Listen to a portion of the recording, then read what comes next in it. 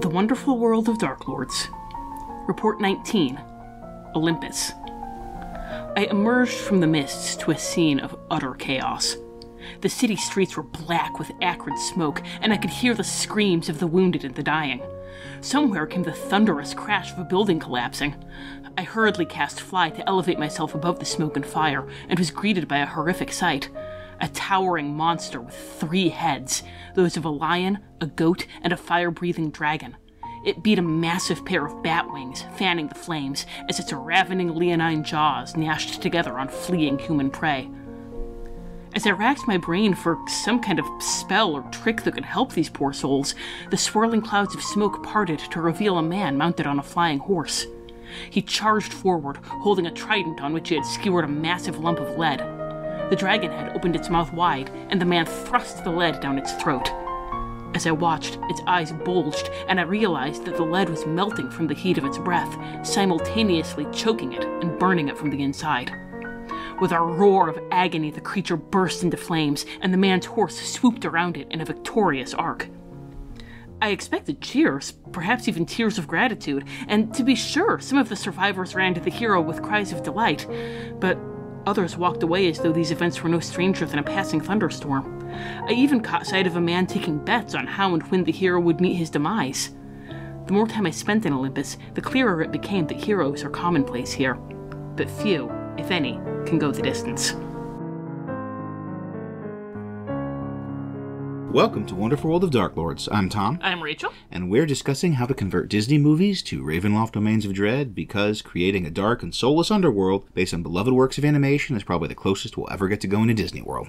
Along the way, we'll look at the Darklord, the domain itself, and some plot hooks and adaptation ideas to integrate this setting into your own campaign. Today's episode, Hercules. Woohoo! Ooh, 0 to hero, here we go. Yeah. All right, that beloved cult classic of that kind of late, just going out of the Renaissance into the 2000s. Mm-hmm. If you saw on the name of the domain on the DM's Guild write-up, or even just in the show notes, we are calling this domain Olympus because we need something reasons. right. We need something that people look at and say, oh, I get what they're doing. It's not ancient Greece, because that doesn't really work to have, welcome to our domain of ancient Greece.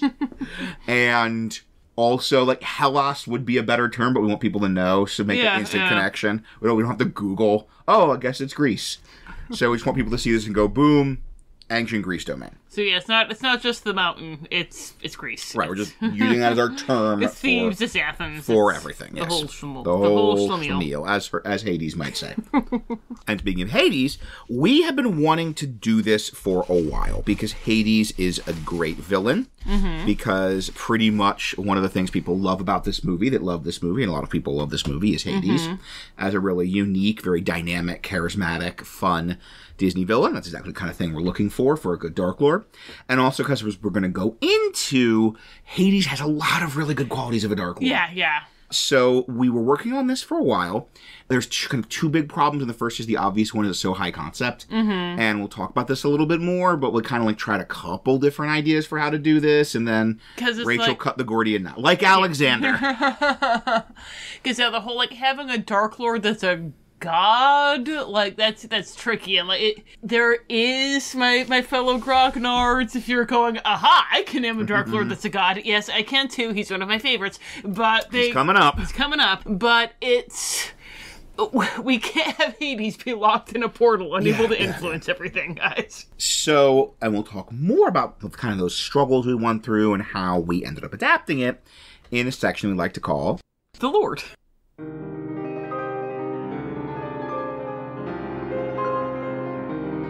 The Lord. According to its residents, Olympus, which is also called Hellas, was once part of a world of gods and men, where fickle and fallible deities might choose a mortal as a champion or lover and then cast them aside for the pettiest of slights. While this world is less than ideal, the temple clerics told me that the previous one was even worse, ruled by monstrous beings of pure chaos called the Titans, who were overthrown by Zeus, the king of the gods. The gods of Olympus were as venal as any mortal, but lacked the active, destructive malice of the Titans, making them a preferable alternative. I say were, because the gods have not walked in Hellas since the mists claimed it. Instead, they hide themselves away on Mount Olympus, with only one taking an active role in the lives of mortals: Zeus's brother, Hades, the god of the underworld and the jailer of the Titans. I urge my patron to cast aside any associations of awe or grandeur he may have at hearing the word God. From the accounts I heard, Hades is more fraudster than fiend, pursuing deals with mortals with all the slimy, sweaty energy of a carnival huckster desperate to fleece one more rube before closing. Like Facilier, he shows some interest in accruing favors for their own sake. Of course, unlike Facilier, he has little need to parlay them into wealth or social standing, as even such a small god as Hades has no need for such frivolities. Instead, many of his more purposeful deals appear designed to feed into one of two grievances. One is a grudge against the other gods. As Lord of the Underworld, Hades does not live on Mount Olympus, which is said to be a paradise. The other is a particular animosity toward heroes, whom he often tricks into one-sided deals or pits against his indebted pawns. According to legend, a true hero can ascend Mount Olympus and become a god. Perhaps it is envy that motivates Hades to ensure no mortal will ever claim the home he believes to be rightfully his. So our Dark Lord, as mentioned above, is Hades. And we, as I also mentioned above, we did this because we think he makes a great Dark Lord. He has a lot of qualities we look for in a good Dark Lord. So let's kind of lay out what we're talking about. Let's explain what we're talking about. But first, let's go back even further. You know who Hades is, either from a Disney animated movie or just from millennia of classical mythology and culture. Actually, speaking of the millennia of classical mythology and culture, with some of these domains, we do kind of the idea of, like, this is the domain of Robin Hood, not necessarily Disney's Robin Hood. This is the domain of Peter Pan, not necessarily Disney's Peter Pan. With this one, there is, like, some general Greek mythology stuff, but we are really leaning hard into, no, it has to be this Hades. Yes. Because people really like Hades. You like this Hades, and this one is so divergent from the archetype. Yeah. Like, Disney's Peter Pan, we could say this is an iteration of that Peter Pan character, that then we're kind of just following a little back to the source material. Or same with Prince John. Right. Like, there's a straight line from Prince John in Ivanhoe to Prince John in Disney's Robin Hood. But this is such an idiosyncratic, unique take on Greek mythology, and even specifically on the character of Hades. This is not the Hades we see in almost anything else in Greek mythology. Yeah. So it's very much, no, this is Disney's Hades, is our Dark Lord. So we are going to be bringing in some elements of Greek mythology that aren't present in the movie, but I apologize if you clicked on this and you were really excited because you were hoping that this would be kind of like the general Greek mythology domain. Everyone loves Hades. Everyone loves this Hades, and so we gotta work with that. Just pretend it's a different god called Blue Flame Guy, and just go with it. Yeah. So, Rachel, what is a Dark Lord? Well, before I was so rudely interrupted. Rachel? Well, a Dark Lord is an evil being who commits some kind of act of ultimate darkness that makes the dark powers say, why, hello, new friend, we want to play with you forever.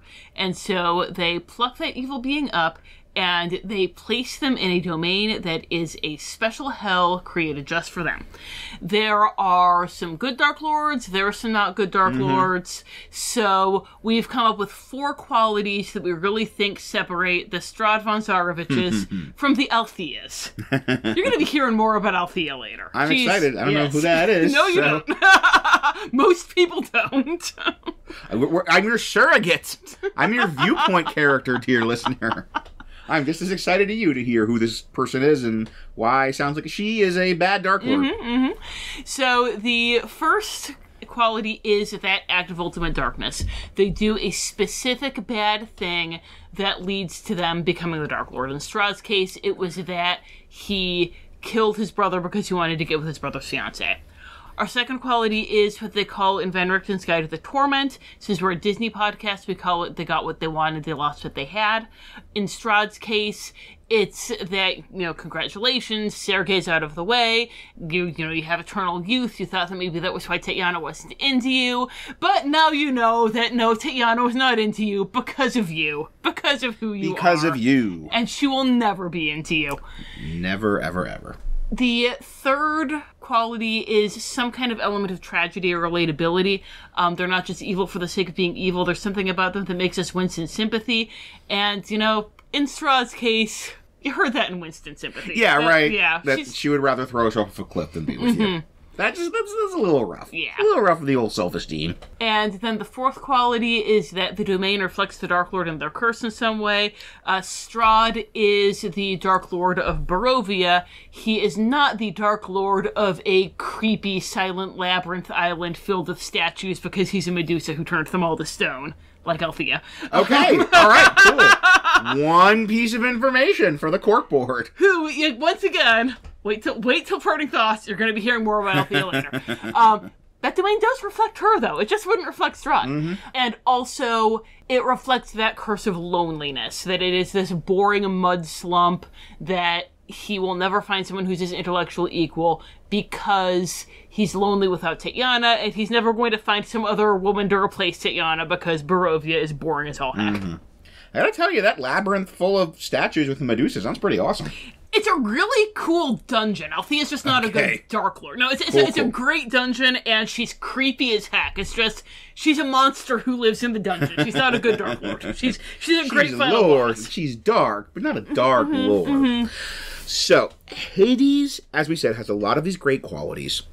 And more than anything, the reason we wanted to crack the sort of high concept, like... none of this is gonna matter for the gameplay experience, but we kind of need to figure out a way to make this work for the lore. Was we wanted to bring in Hades as a Dark Lord, have this in our constellation of Disney Dark Lords. So we had a couple of ideas, and this is gonna touch on all under the umbrella of the Act of Ultimate Darkness. So kind of have to give his whole story that leads to the Act of Ultimate Darkness. Spoiler alert, it's putting a hit out on a baby. Yeah. Like our second, much like Maleficent. our second putting an assassination contract on a baby. Because we had to get into why he wants to free the Titans. Yes. Like, Hercules, it's fun. It's a really fun movie, but it doesn't really get into Hades' motivation. Look at that guy's face. Yeah. He's evil, clearly. He's clearly evil. His hair is fire. And there are a couple of really suggestive, interesting lines, but they never expand on those lines, and so that was our job, dear listeners. So we thought of maybe like how do we do gods? You know, it's such a weird thing to have a god that's a Dark Lord and have gods in Ravenloft, and as these like physical beings that just interact. Like this is a very standard D&D universe of the gods, but that doesn't really fit Ravenloft at all. Yeah. So originally we were even like, maybe like they were really powerful wizards, and they were like a family of wizards that live on an extra dimensional realm in Mount Olympus, blah, blah, blah. And then Rachel's like, they can just be gods. Like, and how we kind of squared the circle, we'll explain in a minute. But one of the things that really cracked that they could just be gods is that the only one we really see interacting with anyone is Hades. Yes, it's so perfect. That, like, Zeus, he talks to Hercules in the temple. Yes. And he smites Phil with a lightning bolt. Yes. But he never leaves Olympus. No one leaves Olympus. All the gods who live on Olympus stay there. That's all we ever see them. Yeah. Hades, who lives in the underworld, he leaves, but none of the other gods leave Olympus. Doing stuff in the world all the time, in the material plane, so to speak. So that's what we needed. So this is our concept. We had this world. It was not in Ravenloft. It was just one of the little bubbles in the great ether of the Dungeons & Dragons multiverse floating around. Possibly connected to, what's it called? Theros. Possibly like a multiverse branch of Theros. And it was, as in the opening Gospel Truth song, it was this world of very much elemental chaos. It was kind of ruled and tormented and suffering under these kind of enormous elemental chaotic titans. And then along came Zeus! Thunderbolt! So, the gods rose up. If you're going with Theros, it was like people's belief, people's need, or maybe it was just, these extra-dimensional entities. These gods from another multiverse came into this one, and they defeated the Titans, they imprisoned them, and Hades is given the job of keeping an eye on them.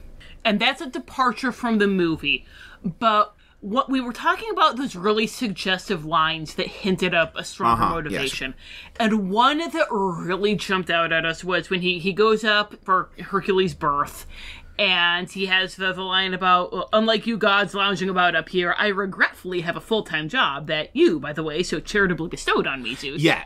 And that's really interesting, the idea that Hades is the god with a job, and he really resents that. That's the most we ever get in terms of a motivation other than, look at him, he's got evil hair. He wants to be king because he's a bad guy. Like the only thing, like a grudge, a motivation for overthrowing Zeus is that line. Mm-hmm. And so we're kind of taking that. He was given the job of being in charge of the underworld and mixing it with he was given the job of being the Titans' jailer.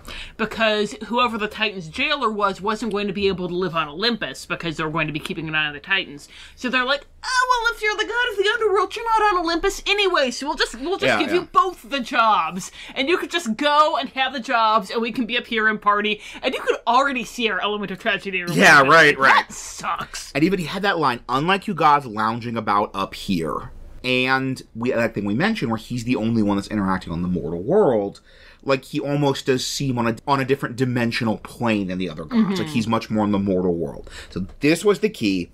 We're saying that since he was forced to be the jailer, to be the sort of lord of the underworld, and in this universe, in this cosmos, the underworld is connected. It's part of the material plane. Mm-hmm. It's almost like the Underdark. You can go there. There are caves that will take you there. And it kind of is another dimension, but it's also kind of part of this planet. Mm-hmm. So he has to take on mortal form. That he still is an incredibly powerful being. Like, spoilers for stats, we're giving him the base stats of a pit fiend. Yes. But the other gods are in this celestial realm. They only interact indirectly, like through talking statues.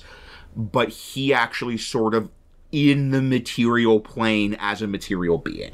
So basically he has an avatar. Yes. And none of the other gods do. Yes. And so since he has this avatar, then you're able to interact with him and have a boss fight with him if that's what you want to do. Yes, and that's what gets us. That can go into Ravenloft. Mm-hmm. That's much less kind of metaphysically problematic than a god going into Ravenloft as a Dark Lord is an avatar. Mm-hmm. Like the avatar, the manifestation of a god being sent to Ravenloft as a Dark Lord. And that even works great for the Dark Lord plot armor because, if you do kill Hades, if you do kill this avatar, it's an avatar, he'll get another one. Yeah, it'll just go to the underworld and he'll regenerate. Mm-hmm. And maybe even way back in their, home dimension, they're just chugging along, and there's another Hades, and it was a weird branching thing where another Hades rose up, mm-hmm. and it has another avatar, whatever. But it's this avatar of Hades, this material manifestation of Hades, is our Dark Lord. We became a Dark Lord because he put a hit on a baby. Yes. So that back to this is all part of that same bullet point of act of ultimate darkness. He has the same thing in movie Hades. He wants to overthrow Zeus. He wants to overthrow the Olympians. He wants to rule, to take the throne.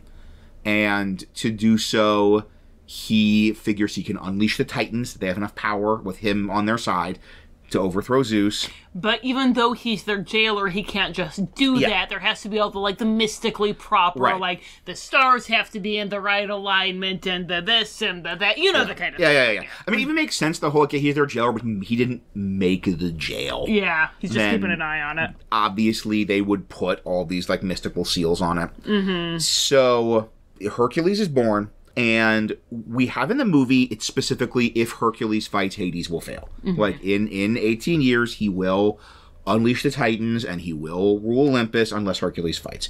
We're tweaking it a little bit and with a prophecy. This is going to be a big thing. We're going to come back to this later. It's a very important part of the setting. That in this version, there's two prophecies. And one is if a true hero will stop him. If a true hero opposes him, a true hero will stop him. Because otherwise Hercules isn't going to be your only possible piece. Yeah. And this even gives you some space if you don't need to yeah, Hercules, we're here to cheer for you. I'm going to give you luggage. I'm going to give you advantage on a roll. Oh boy, I helped. Mm-hmm. No, it's there's enough wiggle room. It's one of those, a proper prophecy has a lot of wiggle room, and it could end up that your PCs are the true heroes. Yeah. Or one of them is the true hero. Mm-hmm. But then when Hercules was born, there was this prophecy that Hercules has the potential to be a true hero. Mm-hmm. So he put 2 and 2 together and made 4, and didn't just make 4 in terms of that's what it added up to, made 4 in terms of he made 4 happen. Yeah. He took a 2, and he took a 2, and he decided to put that plus sign there. And that is an excellent transition into our torment. So, our torment is, and I like this a lot. This is another big part of cracking this setting. I'll talk about more in a minute. But the torment is it is a Greek tragedy. Yeah. He is doomed to fail, and all of the actions he takes to prevent that fate are what make it happen. So I was just watching a video talking about the Oedipus Rex, and it's the whole Oedipus's parents had a prophecy of this dark future, so they abandoned him in the woods, so he was adopted. Then there was a prophecy that he would kill his father, so his adopted father kicked him out, so he ran into his biological father, and they got into a fight, and all of the actions Oedipus's various parental figures took to prevent this dark prophecy from happening. And his lovely wife. Are what made the dark prophecy happen. Yeah. And that's what's happening here. If you think about it, we were talking about this we watched Hercules, talking about it with our kids. This kind of is baby's first Greek tragedy. That if Hades had left Hercules alone, Hercules might not have beaten him. Hercules might have just been lounging around on Mount Olympus and never become this great, hero god. Yeah. And it definitely, if he hadn't done all the stuff with Meg, Hercules wouldn't have had that, personal grudge against him. His actions put Hercules in the exact right place to defeat him and overthrow his plan. So that is, our torment is basically, not only will he never win. That's pretty basic. That's pretty Bush League's torment. Yeah, that's every Dark Lord. That's every Dark Lord. He'll never win. He'll never take the throne, blah, blah, blah, blah. But no, the delicious twist, the real sting in the tail here, is that not only will he never win, he will lose because of the actions he took.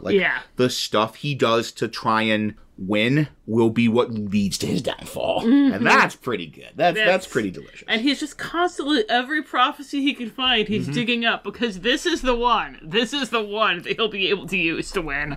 It's not the one he'll be able to use to win. And then, element of tragedy and relatability here. It's just right here. I mean, doesn't that suck?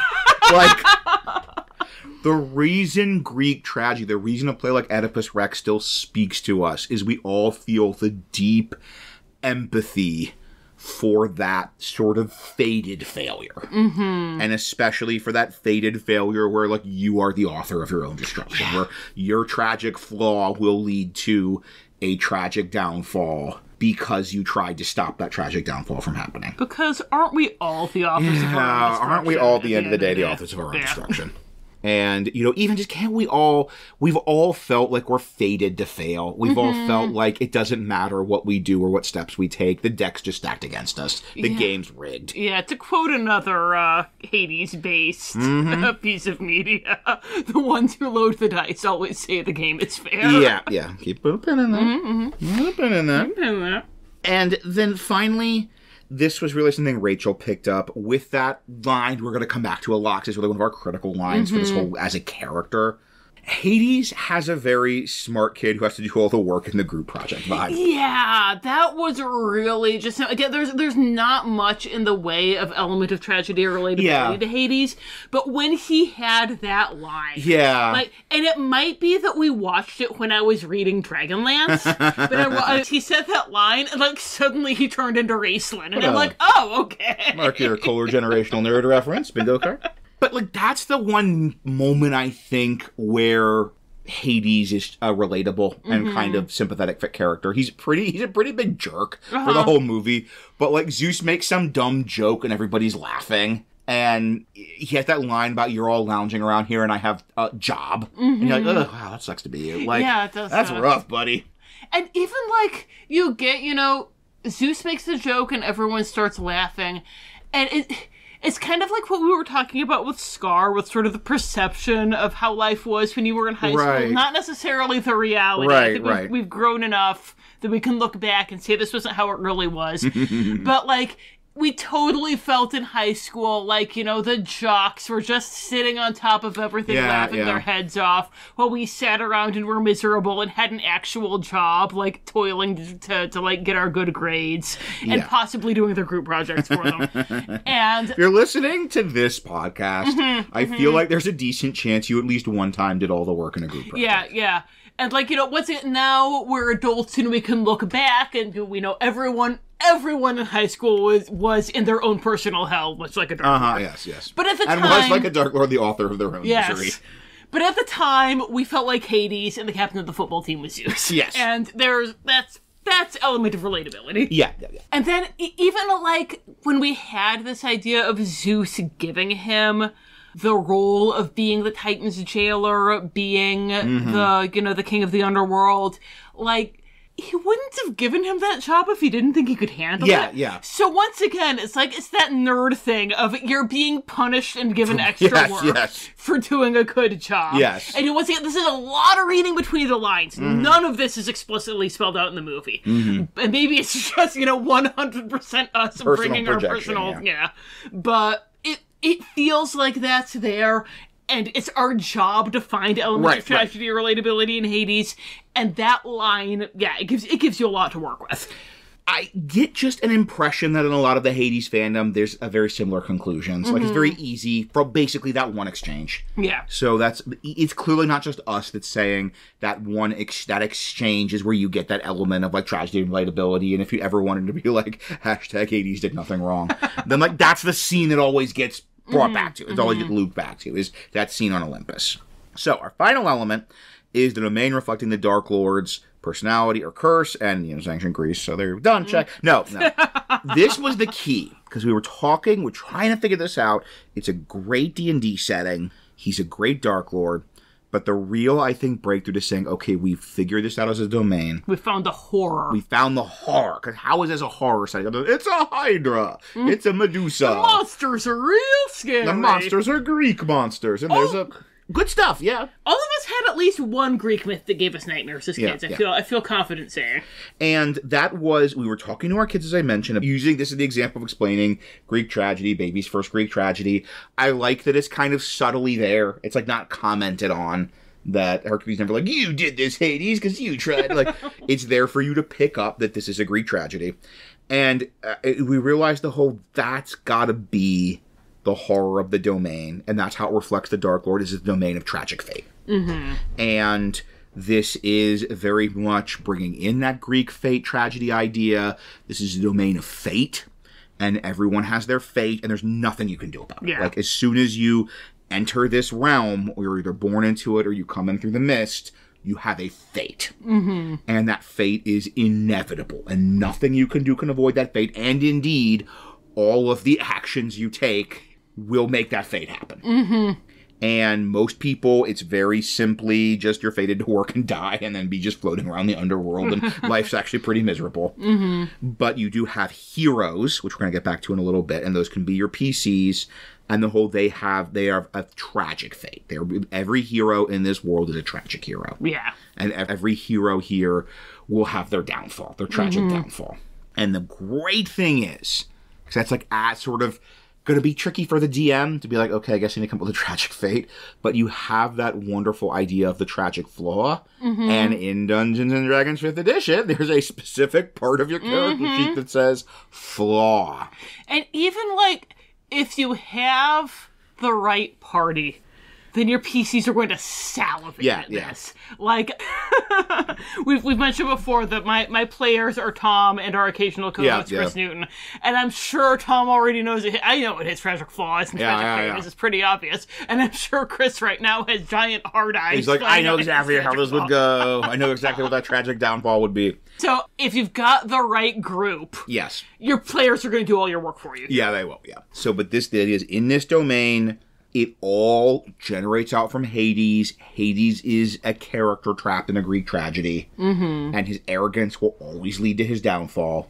And his, like, just believing he can game the system will always lead to the system winning. And everyone in this domain, every hero who comes in has that. As soon as you come into this realm, this domain, your flaw on your character sheet becomes your tragic flaw that leads to your downfall. Yeah. And if you're a GM, I bet right now you're thinking about some of your PCs, and you're thinking about some of their flaws, and you're thinking, oh, I know exactly what I do with this. Your total inability to resist a pretty face. Yeah, like just that.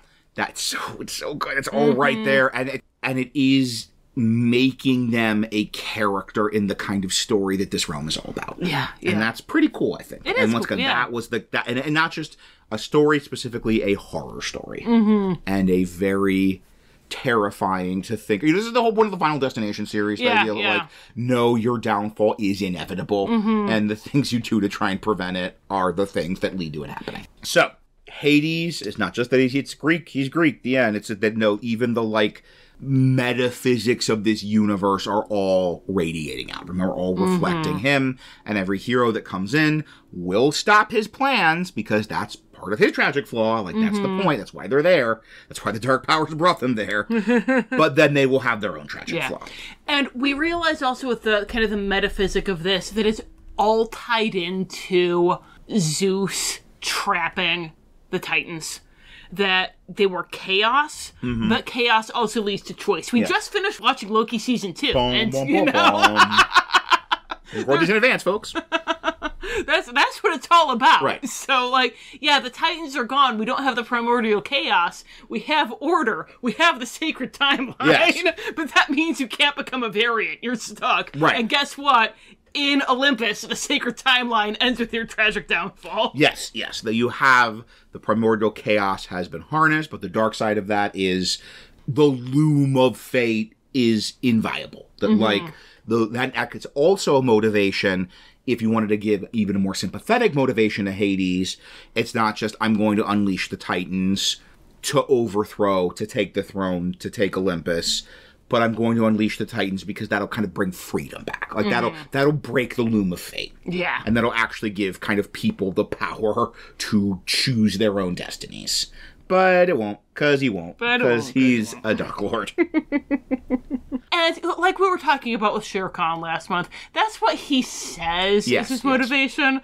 You could even say that's what he believes is his motivation. It's not his motivation. No. Motivation is to show all those smug football player jerks. So speaking of our very, honestly, very quite Loki adjacent in this iteration of him. Yeah. Snarky loser. Darklord.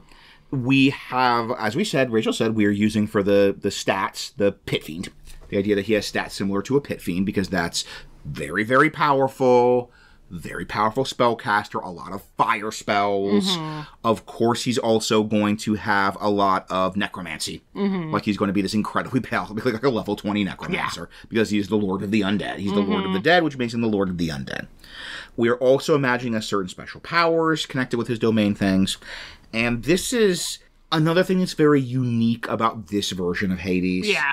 In the Disney movie, is he's such a wheeler-dealer. He's such a, like, used car salesman. Mephistophelian figure. That he's all about sort of the manipulating and making deals, and making bad deals. So we're imagining, like Dr. Facilier, all about the deals. There's a similar power that if he makes a deal with you, then he can cast any spell from any spell list to fulfill that contract. And you don't get a saving throw. Yeah. But the contract is then a supernaturally binding thing. It's kind of a mutual gesh. That, you know what, as we saw, and this is one of the really, like, well-plotted things about this movie, he is as bound by the contracts as Hercules is. Yeah. So that's, PCs love that kind of find the loophole and manipulate the jerk guy into breaking it, and manipulate Asmodeus into breaking it, and Hades is as bound by these contracts as any PC or NPC he makes the contract with. So if he says, okay, part of the deal is no harm will come to Meg, and Meg gets smushed by a pillar, then contract's off. Yeah. Broke. That's kind of one of the ways that we can differentiate him from Dr. Facilier, is his much more getting tied up in the legalese. Yes. And obviously he has mooks, he's got his demons, his little imps, pain and panic, and it completely makes sense he could have all sorts of undead.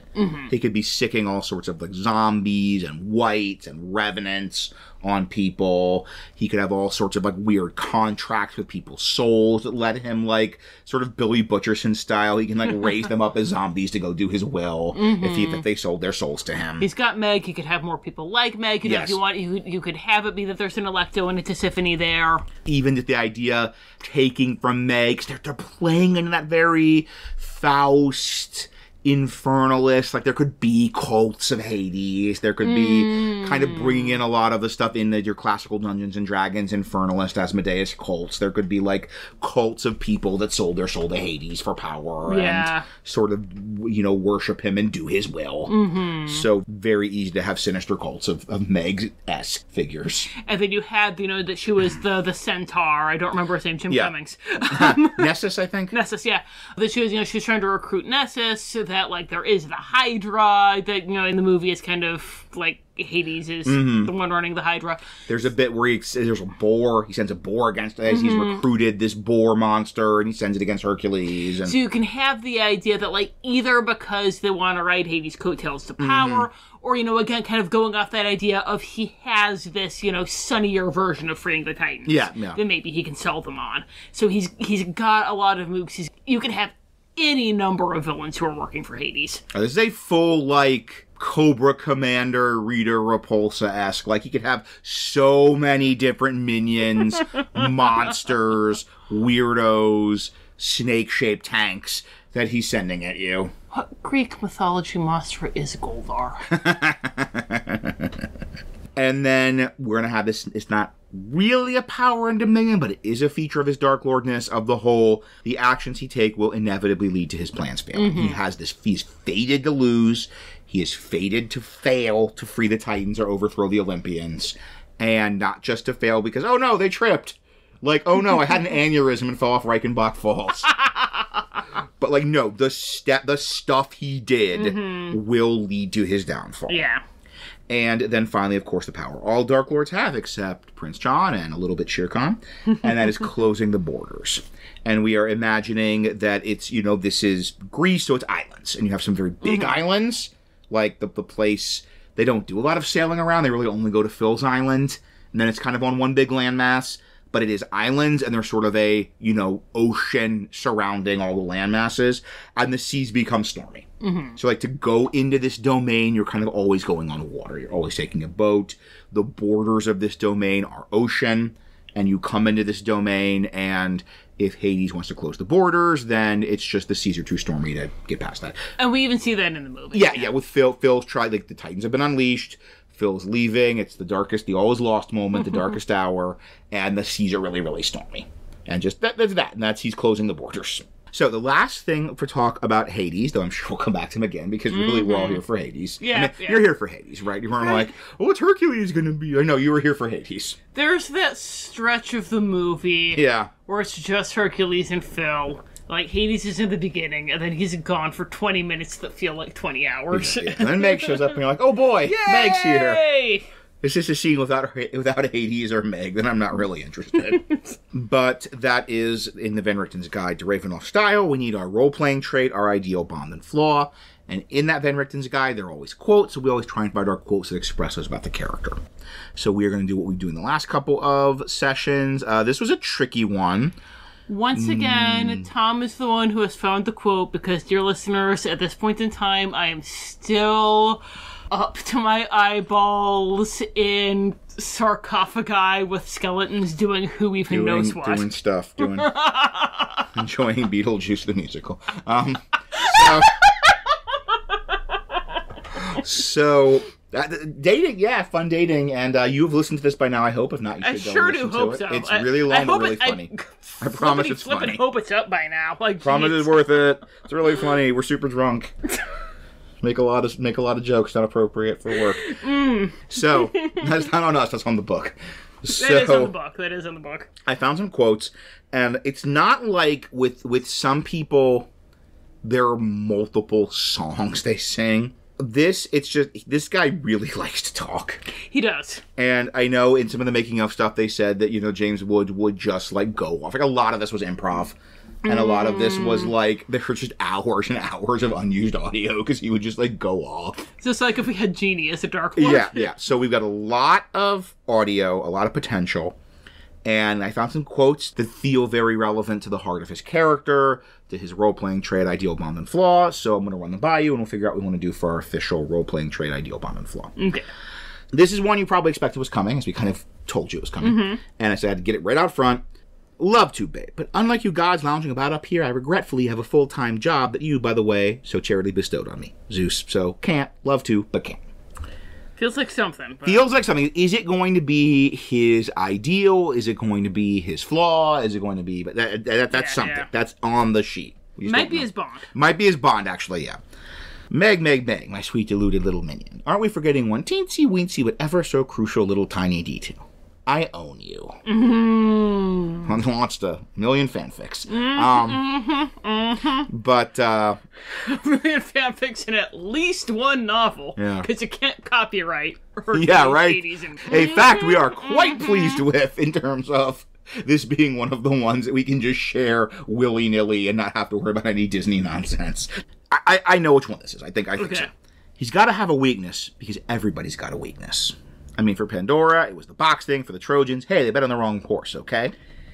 Everybody's got... Yeah, that's the ideal. That's the ideal. That's the ideal. He's got to have a weakness because everybody's got a weakness. I was thinking maybe the flux is the cynicism, but, like, that's his ideal is I can find. Like everyone has a weakness, and, of course, the unspoken second point is I'll find the weakness. Yeah. I'll find the weakness, I'll exploit the weakness. So, the ideal, he's got to have a weakness because... Yeah. No, I mean, and this was... I like this a lot. I wish it wasn't conditional. It's part of the conversation when he's saying, you know, I'll let Meg live, I'll let Meg go to Hercules if you give up your divine power for 24 hours. And Hercules says, will people get hurt? And he says, nah, I mean, you know, it's a possibility. It happens because, you know, it's war. But what can I tell you? Anyway, what do you owe these people, huh? And just, I love that, like, no, I mean, it's a possibility. I mean, yes. But what do you owe these people anyway? So like maybe there's something where with anyway, what do you owe these people, huh? But I'm not sure. It is so conditional on that, like Hercules saying, will people get hurt? And then this was actually, I didn't know this till I was doing the research here. This is actually a post-credits. At the very end of the credits, we get a little bit of her Hades dialogue. What do you say? It's happy ending time. Everybody's got a little taste of something but me. I got nothing. I'm here with nothing. Anybody listening? So there's something there for everybody's got a little taste of something but me. Yeah. And I got nothing. I'm here with nothing. Anybody listening? Like, I'm here with nothing. That might be everybody's got a little taste of something but me. I'm going to put a pin in that as a possibility for flaw because it speaks to the envy. The envy and the resentment and I'm the one doing all the... And, like, we're imagining he's a Dark Lord. Just to be clear, he's a Dark Lord. He's a selfish jerk. The other gods are working. It's like, I did all the work on the group project except the research and the pictures and the putting the PowerPoint together and the presenting it because I don't like to talk. Like, but all the work I did, like, that's this guy. That's this. He's not actually the one that did all the work on the group project. He just feels, he believes he did. Yes. And that's why we feel for him, but he's not right. Yeah. This is a Dark Lord, which means he's a selfish jerk. So you very much could have everybody get a little taste of something but me. We were so close, and we tripped at the finish line. And that's a potential there for that, like, fate. We were so close, we tripped at the finish line. And then this, we gotta, these two I think are real strong. Which is he takes away Hercules' strength, he knocks him around, and he says, now you know how it feels to be like everyone else. Isn't it just peachy? And then same thing. So that scene's very useful for us. And that scene, well, got a blaze. I have a whole cosmos up there waiting for me with, hey, my name on it. And that feels very ideal to me. I've got a whole cosmos waiting, or maybe Bond, or just like something there. Well, that's him saying that I want to conquer, I want to rule the universe. I had a blaze. I have a whole cosmos up there waiting for me with, hey, my name on it. Maybe that could be the ideal. Right. And the whole quote with the everybody's got a weakness could be the trait. Because I feel that that's a very useful... Yes, that would be really useful for, okay, as the GM, how do I play this guy? Yes. And he's looking for your weakness, and he's kind of a motor mouth. Yeah, motor mouthing, yeah. Yeah, okay, cool. No, I love that, yes. And even that's exactly how he would approach the PCs, right? Like, he would not just be zappity-zappy, occult, necrotic fire. Like, the first thing he would do, his go-to move would be, like, what's your weakness? And I know you have one, because everybody's got a weakness. So we still need a Bond and a flaw. One of them's got to be the full-time job thing. I think Bond is a strong... Yeah. Bond is a strong one. So I'm cool with Bond for that. Because even that's the main point where he mentions Zeus. Yeah. And it feels like his bond is that relationship Zeus and his resentment. Yeah. And that's bringing his Zeus and his resentment into the same thing. So then we have the flaw. And the flaw... We were so close and we tripped at the finish line. Like, that's kind of the flaw that reality is imposing on him. It's not his personal flaw. What is the thing about his person? It has to be his arrogance. His arrogance is his tragic flaw. His arrogance is what leads to his downfall. His kind of overthinking. Supplemental material. Yeah. Okay, after a short break to consult various quotes, because The flaw is he thinks he's the smartest guy in the room. Why do you assume you're the smartest in the room? Musical theater, gonna come up again. Be your doom. Tony Awards. So, he thinks he's the smartest guy in the room. He thinks he can outthink everyone else. Mm-hmm. He thinks he can, like, manipulate everyone else. And that's really clear in the movie. But a lot of the scenes are very conditional. A lot of the, like, you have to kind of have the whole scene to get that. So as well as, like, this is an embarrassment of riches. He has so many quotes, but, like, no, it's none of his quotes express this. It's the way that his actions affect the world that shows. Or his delivery, or the scenario, like the conversation, the whole scene where he's making the deal with Hercules. That's a good one. But like that, we would need the whole scene, not a quote. So then Rachel nailed it, and this is the scene where he's trying to get Meg to sort of betray Hercules.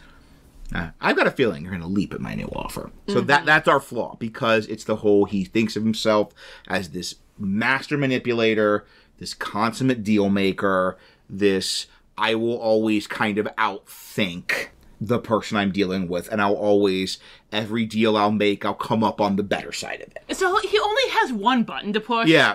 And it's so that he wants to make all these deals, and he's not as good at making these deals as he thinks he is. Yes, he can be himself manipulated. That's part of that really important, like, this is a binding gesh on him as well. So we've talked about Hades, and with pausing, with the magic of editing, we found some good quotes that we think were expressed. You found wonderful quotes, honey. Thank you. Well, that's a tricky one. Yeah, I don't want it to be you looked for these quotes and it was all in vain. Like, you found wonderful quotes. It's real tricky. Yeah. But as we said, that core character, he's locked into this tragic fate. He's the author of his own destruction, and that radiates out from him, and that is defining the whole domain and the horror of the domain. And we'll talk more about the domain in a section we like to call The Land.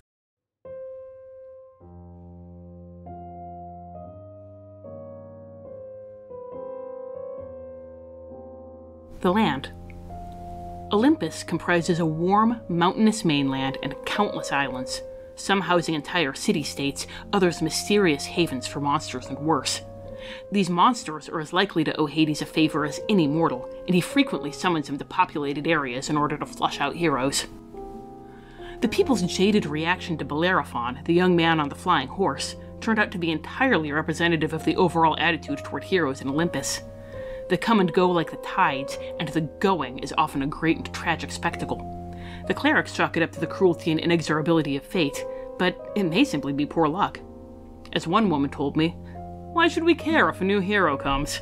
If we're lucky, he'll accidentally kill himself with his own weapons, like Perseus. If we aren't, his broken promise is he'll kill everyone he loves along with him, like Jason. The best thing we can do for ourselves is stay away. Staying away appears easier said than done, for the people of Olympus seem drawn to doom and tragedy like moths to flame, perhaps because of the dreadful fate of which the clerics spoke. No matter how much that woman claimed to despise heroes, her eyes constantly danced back to pictures of Bellerophon. I wondered how long it would be before Megara became one of the ill-fated loved ones she disdained. If and when that fate befalls her, Bellerophon will not be the cause. Before I left, someone gave him the idea that he was already a true hero and could climb Mount Olympus without an invitation from the gods. No one knew exactly what would happen to him, only that he would never be seen again.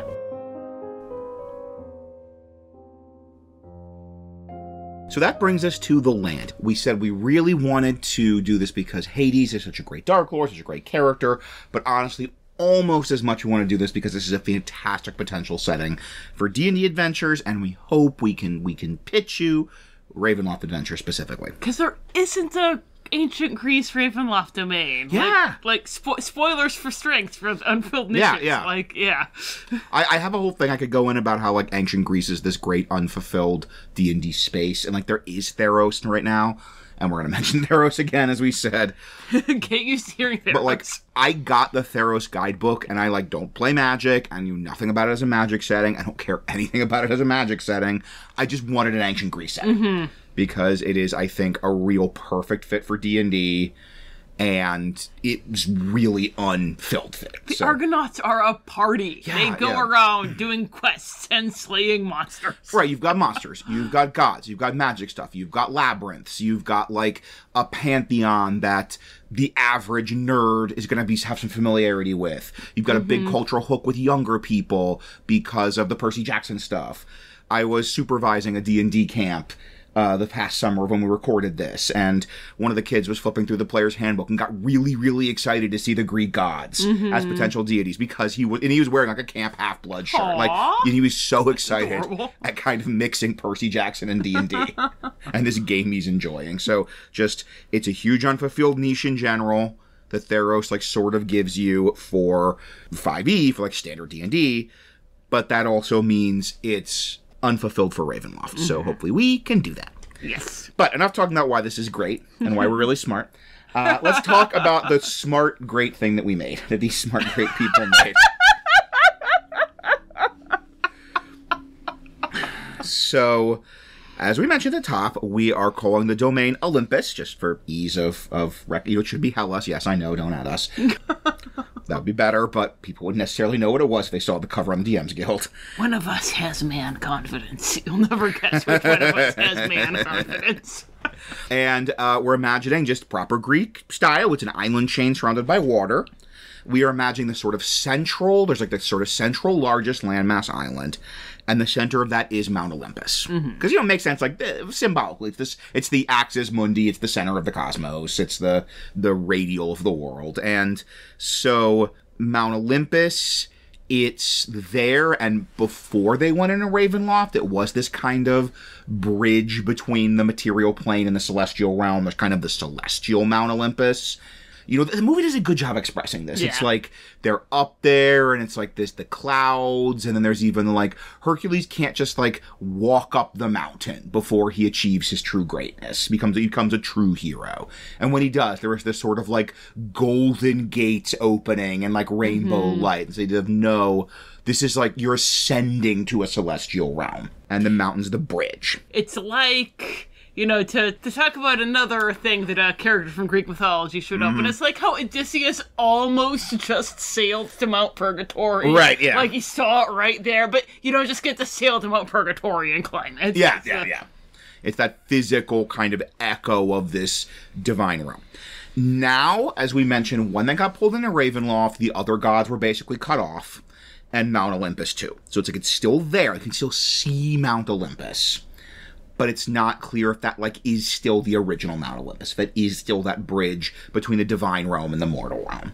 Or if it's just, like, sort of a mirage, or it's just a mountain now. Like, you actually could just go to the top and it'd be a really tall mountain. And yeah, if your PCs do try to go on Mount Olympus, then you definitely have the potential to do some creepy horror stuff. Yeah. Because, like, if the actual Greek gods aren't there anymore, then who is? Like, the dark powers are gonna put something there to kind of be, like, toying with the expectations of your PCs.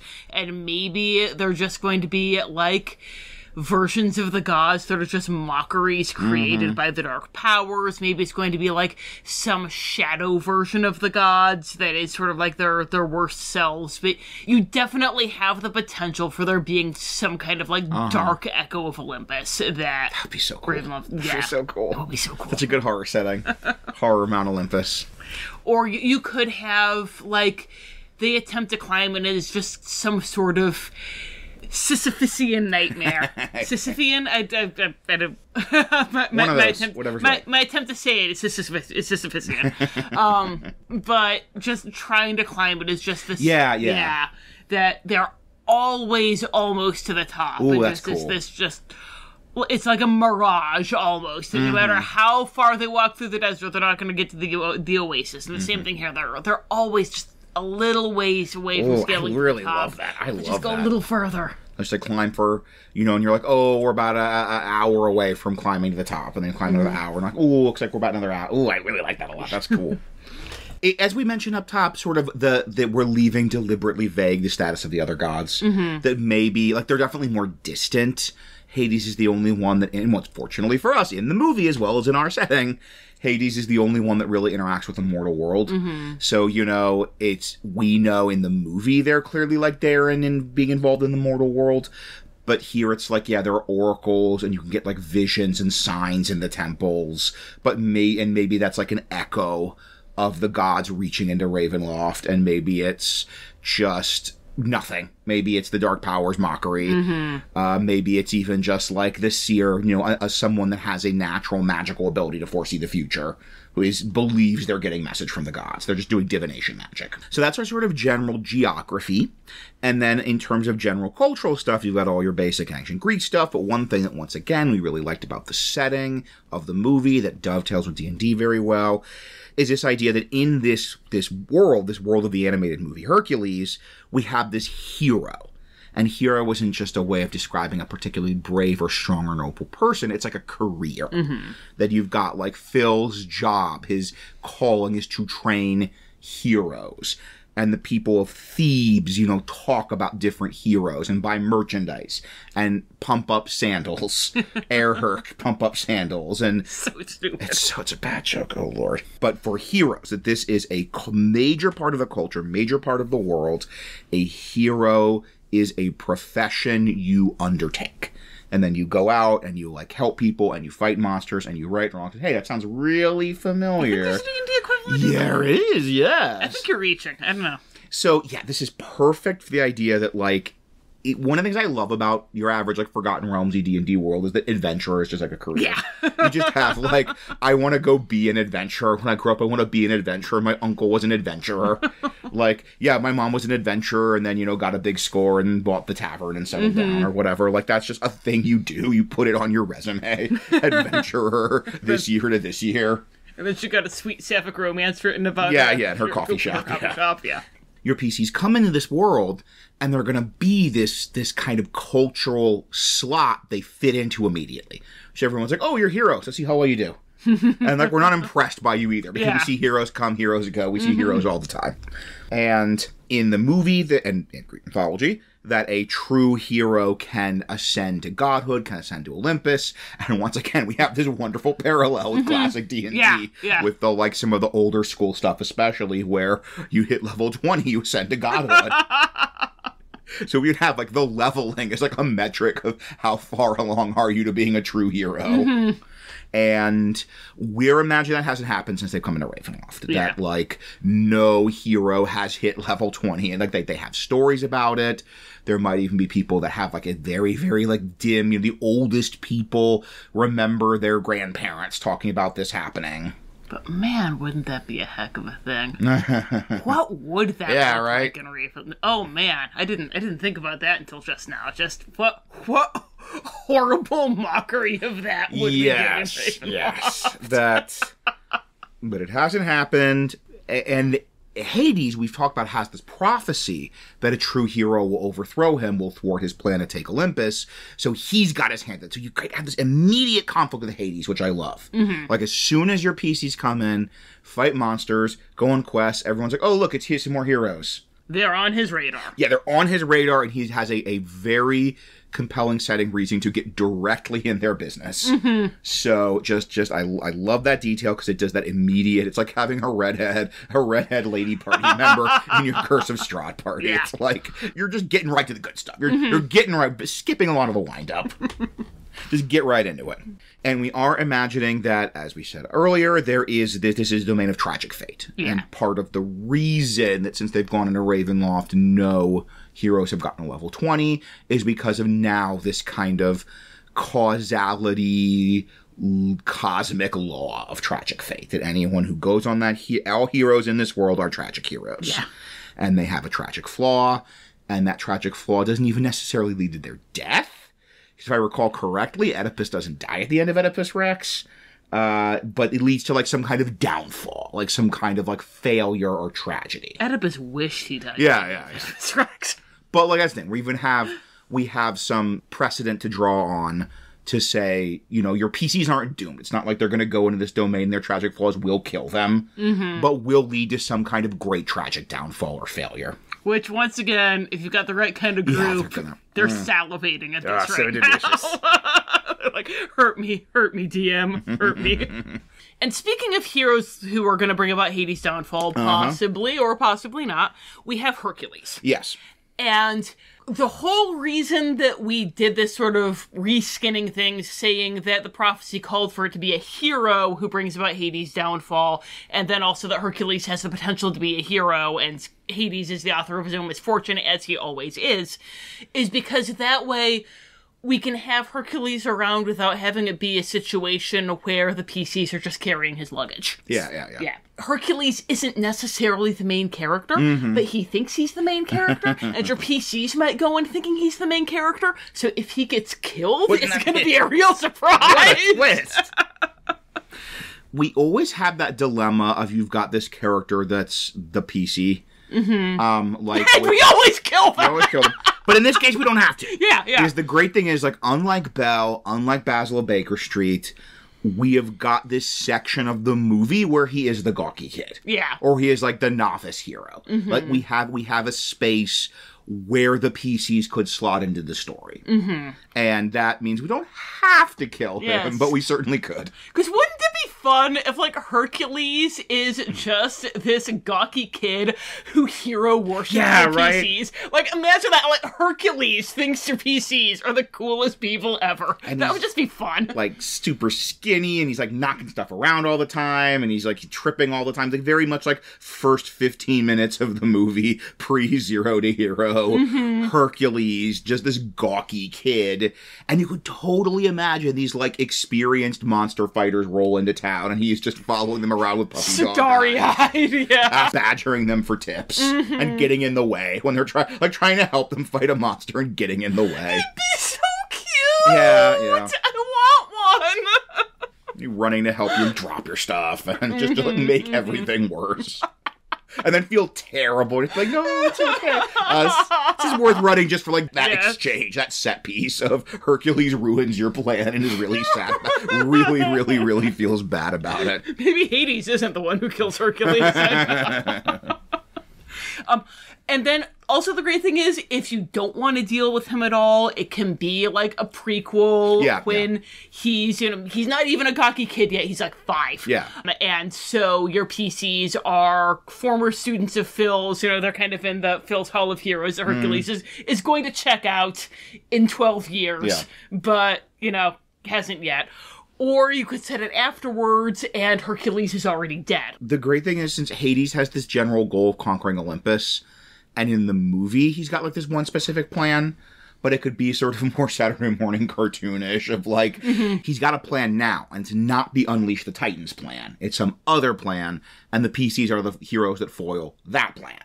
Because it's like, no, his plans will always be foiled. Because, as we've kind of picked up in our discussion of all this, the dark powers can actually be very helpful for your PC's dramatic role of thwarting the Dark Lord, because they want the Dark Lord thwarted. So then getting into some of the noteworthy features, some of the specific locations, that sort of wraps our notes on, like, the general ancient Greece, Olympus / Hellas setting. And we have a couple of places we see in the movie, and the great thing is you can also add others. That we have, first off, Thebes, where we spend it. It's kind of dumb. It's kind of just a weird New York, LA pastiche. Yeah, it's pretty bad. It's not great. But, like, it's there. It's in the movie. And it's, I think, very useful for a DM to have, because it makes a big city with a big quest hub. Thebes is got all these disasters and volcanoes and earthquakes and fires and monster attacks and crime, and just it's a great place to drop a bunch of PCs. It's like the setting in, like, an MMO, where it's just like the big city full of problems that you can run around and, like, fight random muggers and stuff. And even something I think interesting for this role-playing purposes is the idea that this is a population that's kind of jaded when it comes to heroes, who has this category of hero the PCs are going to slot into. And once again, a kind of funny scene of, like, the heroes are fighting a monster, there's a bunch of bystanders eating popcorn and, like, critiquing. Critiquing their form. Critiquing their form, or, like, comparing them to other monster fighters, or, like, you've got the one little guy cheering them on. Perseus would have killed it by now. Yeah. And so that's going to be fun. And that's going to be like a really unique, memorable fight is the one where we have, Statler and Waldorf, like, offering unsolicited advice, yelling unsolicited advice to us and criticizing our form. Oh man, I just also realized with like Hercules merchandising, you could totally also have the fun of like they win their first battle and then they get approached by people wanting to do like a merchandising. They want to paint them on vases, yeah. Like, can we be like the official provider of your hero's name, brand swords? Or yeah, it could be like someone approached them about selling like officially licensed vases with their portrait on it, and well, this is going to be so much fun for your characters. Asking for autographs, and then later they walk by and like selling the stuff that they autographed. Yes. And we have Phil's Island. This is really just there to kind of interact with Phil.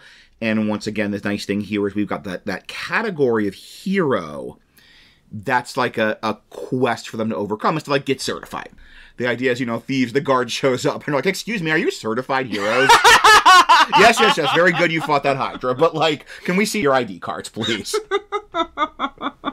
So like, there's a whole thing in Kingdom Hearts where they go to like the Hercules like stadium land, and it's this whole, they want to be in the games, but you have to be an official hero. Mm-hmm. So then they're going and like doing some stuff to get Phil to say they're an official hero, and that give them their hero certification so they can enter and that could be a whole thing. Like, we want to enter the games or we want to do whatever, but we need to get Phil to officially certify us as heroes.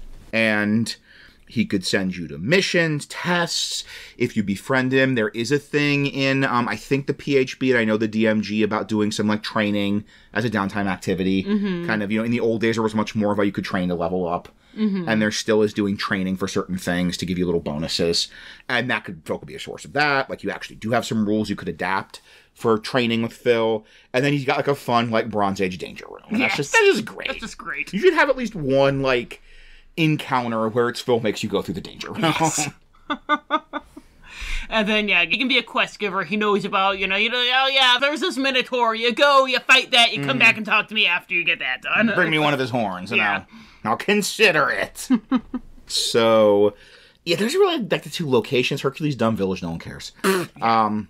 Make a village, have some jerks in it. There you go. So those are kind of the canon settings in the movie, but the great thing is you've got any number of like city-states you could put in. You've got all of ancient Greece. Yes. And they could be an island, and you could have Circe's Island, and you could have Cyclopses, and you could just there's a good chance some of your players at least remember like big Odysseus story adventures from as a kid and like some Odyssey stuff. Or even just like in Theros, there's 3 big cities, and it's basically like Athens, Sparta, and Thermescria. So, like, do that. Like, you can have, like, bunch of Ponzi philosophers city, and then city of... I hope that's its actual name. City of manly warrior, ironclad, Zack Snyder characters. This is City of manly warrior, ironclad, Zack Snyder characters! City of screaming Jared Butlers. And then, like, City of fierce women warriors. Mm-hmm. Like, the great thing, it's got that sweet spot of it's fun to encounter, but there's, like, a lot of familiarity, and you don't have to explain so much to your PCs. Like, when they're interacting with this society, they can make a lot of assumptions about it, know what their whole deal is, and you kind of almost get that familiarity that's so helpful for just, like, speeding up interacting with the society, interacting with the NPCs, things like that. Mm-hmm. So, like, what we were just doing back in November with The Great Mouse Detective of, bam, it's London. Yes, it's Victorian London. Great example. You're going to go do Victorian London things. Like, all of that thematic stuff that we were getting with, like, duality and Jekyll and Hyde and this and that, it's kind of there with Radigan. But so much of that was just stuff that we were pulling out because it's Victorian London and we know that those are the themes people are going to play with. Yeah. And it's the same kind of thing here of, like, you drop them in Athens. It's just like dropping them in London by Gaslight. They know where they are. They know what to do. Yeah, they know how people are going to interact with them. They know, like, sort of what the society expects, what the society values, how the society is going to react to their behavior. You know, your barbarian knows if they start smashing things and shrieking and pounding their chest, people go, oh, and be sniffy. Or if your wizard starts declaiming about the philosophy of the multiverse, people gather around and stroke their chin and go, very interesting. Let me invite you to my dinner party tonight.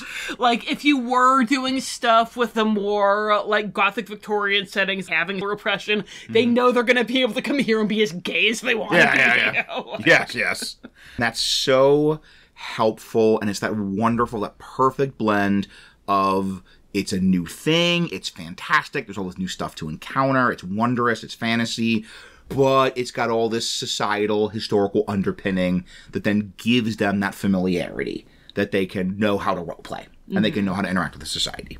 Okay, we'll talk about this all day for here. Okay, it's just like sort of the use of real-world cultural analogs. Yeah, okay. How helpful it is. Okay, so we've mentioned temples, we touched on this a little bit, that we have in the movie. We just see the Temple of Zeus, but kind of it makes sense logically. There are other temples to other gods in other places, and these are these sacred spots that people go to commune with the gods. And maybe they have legends about in the olden days the gods would appear on the earth and interact with the world, but now they just commune through their temples.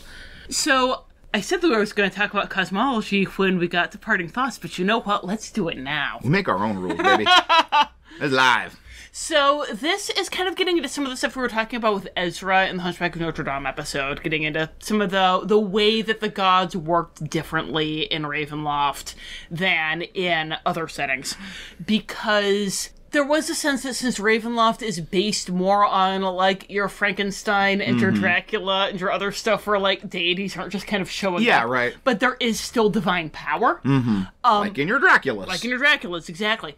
So it was the sense that the gods are more subtle here in Ravenloft than they are anywhere else, but there had to be the question of why. Like, if you're, let's say you've got a cleric of Zeus, and they are regularly talking to Zeus when they're not in Ravenloft, and then they go into Ravenloft, and suddenly it's this much more, like, obscure communicating with oracles through temples. And they had to come up with kind of a cosmological reason for why. The dark powers have sort of shut the gods out, and there was this sense that maybe the gods are kind of subtly reaching through and able to grant powers, but not, like, commune with the clerics and whatnot directly.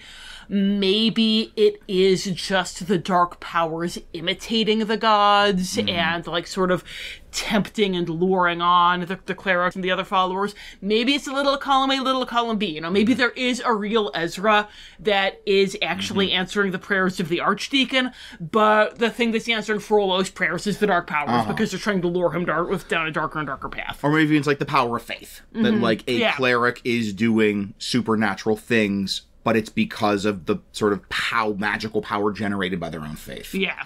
I know this has come up for those Curse of Strahd heads out there. You know there's the Morning Lord. And that's like the big sort of church in Barovia, is with the Church of the Morning Lord, who's like a sun god. And there's a very strong connection with Lathander. The Morning Lord is Chandra Sunstar. Wake up, sheeple. Wake up, sheeple. Your god is a glowing elf.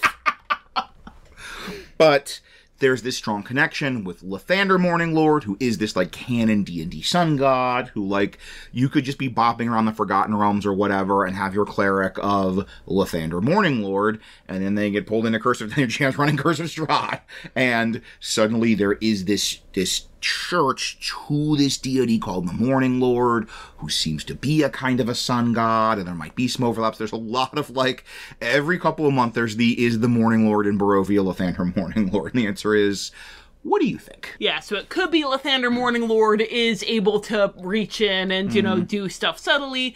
It could be that he's a mockery of the dark powers, and is also Chandra Sunstar. Or it could be that, like, the faith of those clerics is the thing that's powering their abilities. That, like, maybe there was a church of the Morning Lord worshiping Lathander Morning Lord before Barovia was pulled into Ravenloft, and that, like, that memory is still there, passed down. And then there's an echo of the faith or the whatever, or the, like, little remnant of divine. Yeah, so the answer is whatever the GM wants. But the great thing is, as much fun as this sort of getting into the metaphysics is going to be for tormenting your religious PCs, right? Which is going to be fun. Like, really give your cleric of Lathander Morning Lord a crisis of faith here. Tom got me started on Ravenloft religion. He knew what he was getting into. I'm sorry, guys. I'm sorry. But that even if it is just the sort of oracles and signs, the gods are going to be helping the PCs oppose Hades. Yeah. Because in whatever the gods are, even if they're a mockery by the dark powers, they're going to want the PCs to oppose Hades. Yeah. Again, the Dark Powers are weirdly enough on your PC's side in terms of thwarting the Dark Lord's plan. Yeah. And then finally we have the underworld, which once again, in kind of classic Greek mythological form, is Hades' realm, and it is also, it is its own world, its own kind of plane, but it overlaps with the material world. So this is, there's in Greek mythology, Tenarium or Cape Tenarion, which is like cave system that you can actually go into the underworld. So you could almost imagine this as you don't have to like do a plane shift spell or a teleportation spell or something to get there. You can walk to the underworld in this cosmos. And you are entering into a kind of another plane of existence. If you get deep enough into the underworld, kind of like what happens when Hercules jumps in the kind of well of souls. But he walked there. Yeah. He didn't need a magic thing to get in there. So it's almost like a version of the Underdark. But an Underdark that's full of undead and less weird spider people. And this also, I think, is very useful as a setting because it gives you that classical Greek hero archetype story of the descent to the underworld and return. Mm-hmm. Which, once again, only when writing this did I realize, wow, Disney's like silly Hercules Nike sneaker parody Hercules movie kind of also hits that classical beat of turn to the descent to the underworld and ascension from the underworld. Mm-hmm. And that's pretty neat of them. Yeah, that's cool. So we hope we've established we have this incredibly cool setting, which overlaps with traditional D&D like world and gameplay in a lot of really new but underlyingly familiar ways. But we have this great setting. But, Rachel, what do you do with it?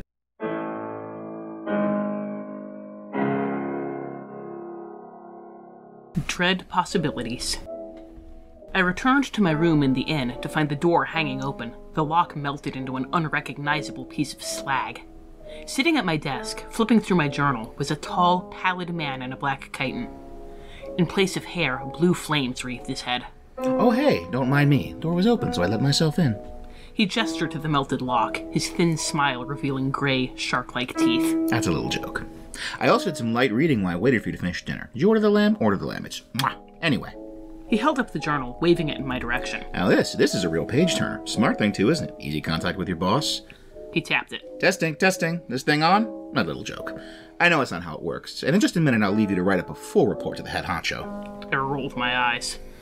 Let me guess. You're here to make me an offer or recruit me into some scheme of yours?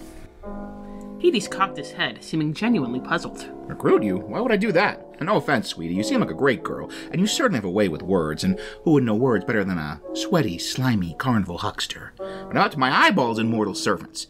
You think I'm out there trying to fleece the rubes before closing, but yeesh, you people can't sell your souls fast enough. I got a line of schmucks from here to Tenarium waiting to sign the paperwork. Anyway, no.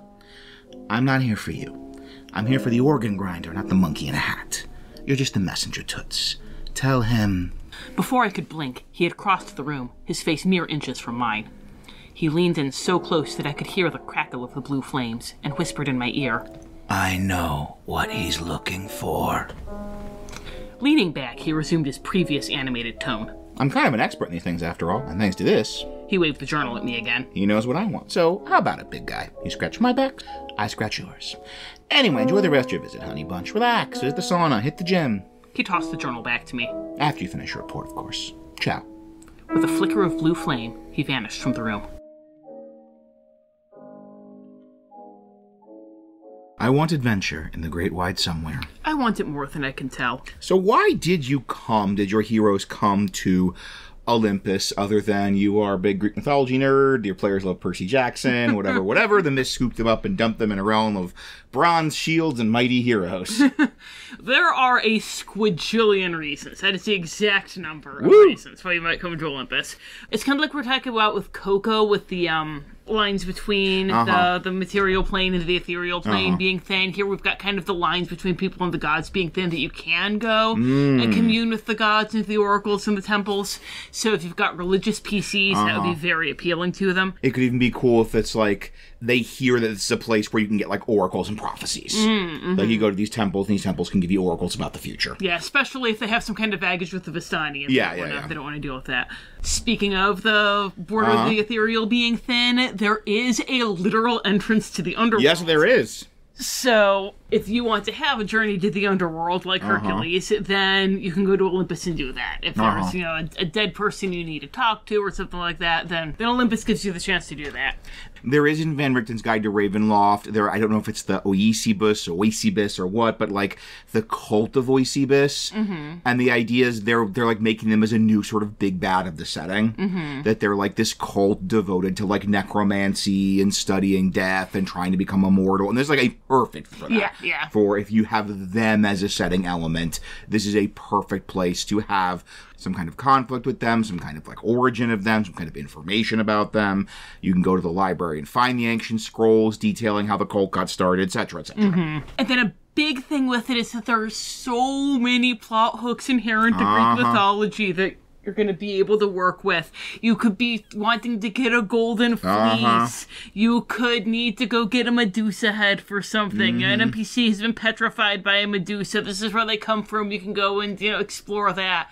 You could find out that somebody that you know and love is about to be sent into the labyrinth to get eaten by the Minotaur, along with 6 other young men and 7 other young women. You have so many fun Greek mythology adventure hooks you can do here. It's just, and it's the great thing of just, a lot of your PCs are going to have that basic familiarity. It's not going to be completely new and completely, like, confusing, like, okay, what do I do with this? They're going to get the story that they're in, but with a kind of a fun, cool twist, a cool flavor you don't see as much in D&D stuff. And yet, even, like, we were talking about Athens and the Ponzi philosophers, and it might be that there's, like, a wizard you need to talk to, and he's in Athens. So you got so many choices. Yeah. So once you get there, similarly, as the million plot hooks have suggested, there are a million, like, things and threads you could pursue. There are monsters to fight. There are labyrinths to deal with. There are quests to go on and golden fleeces to rescue.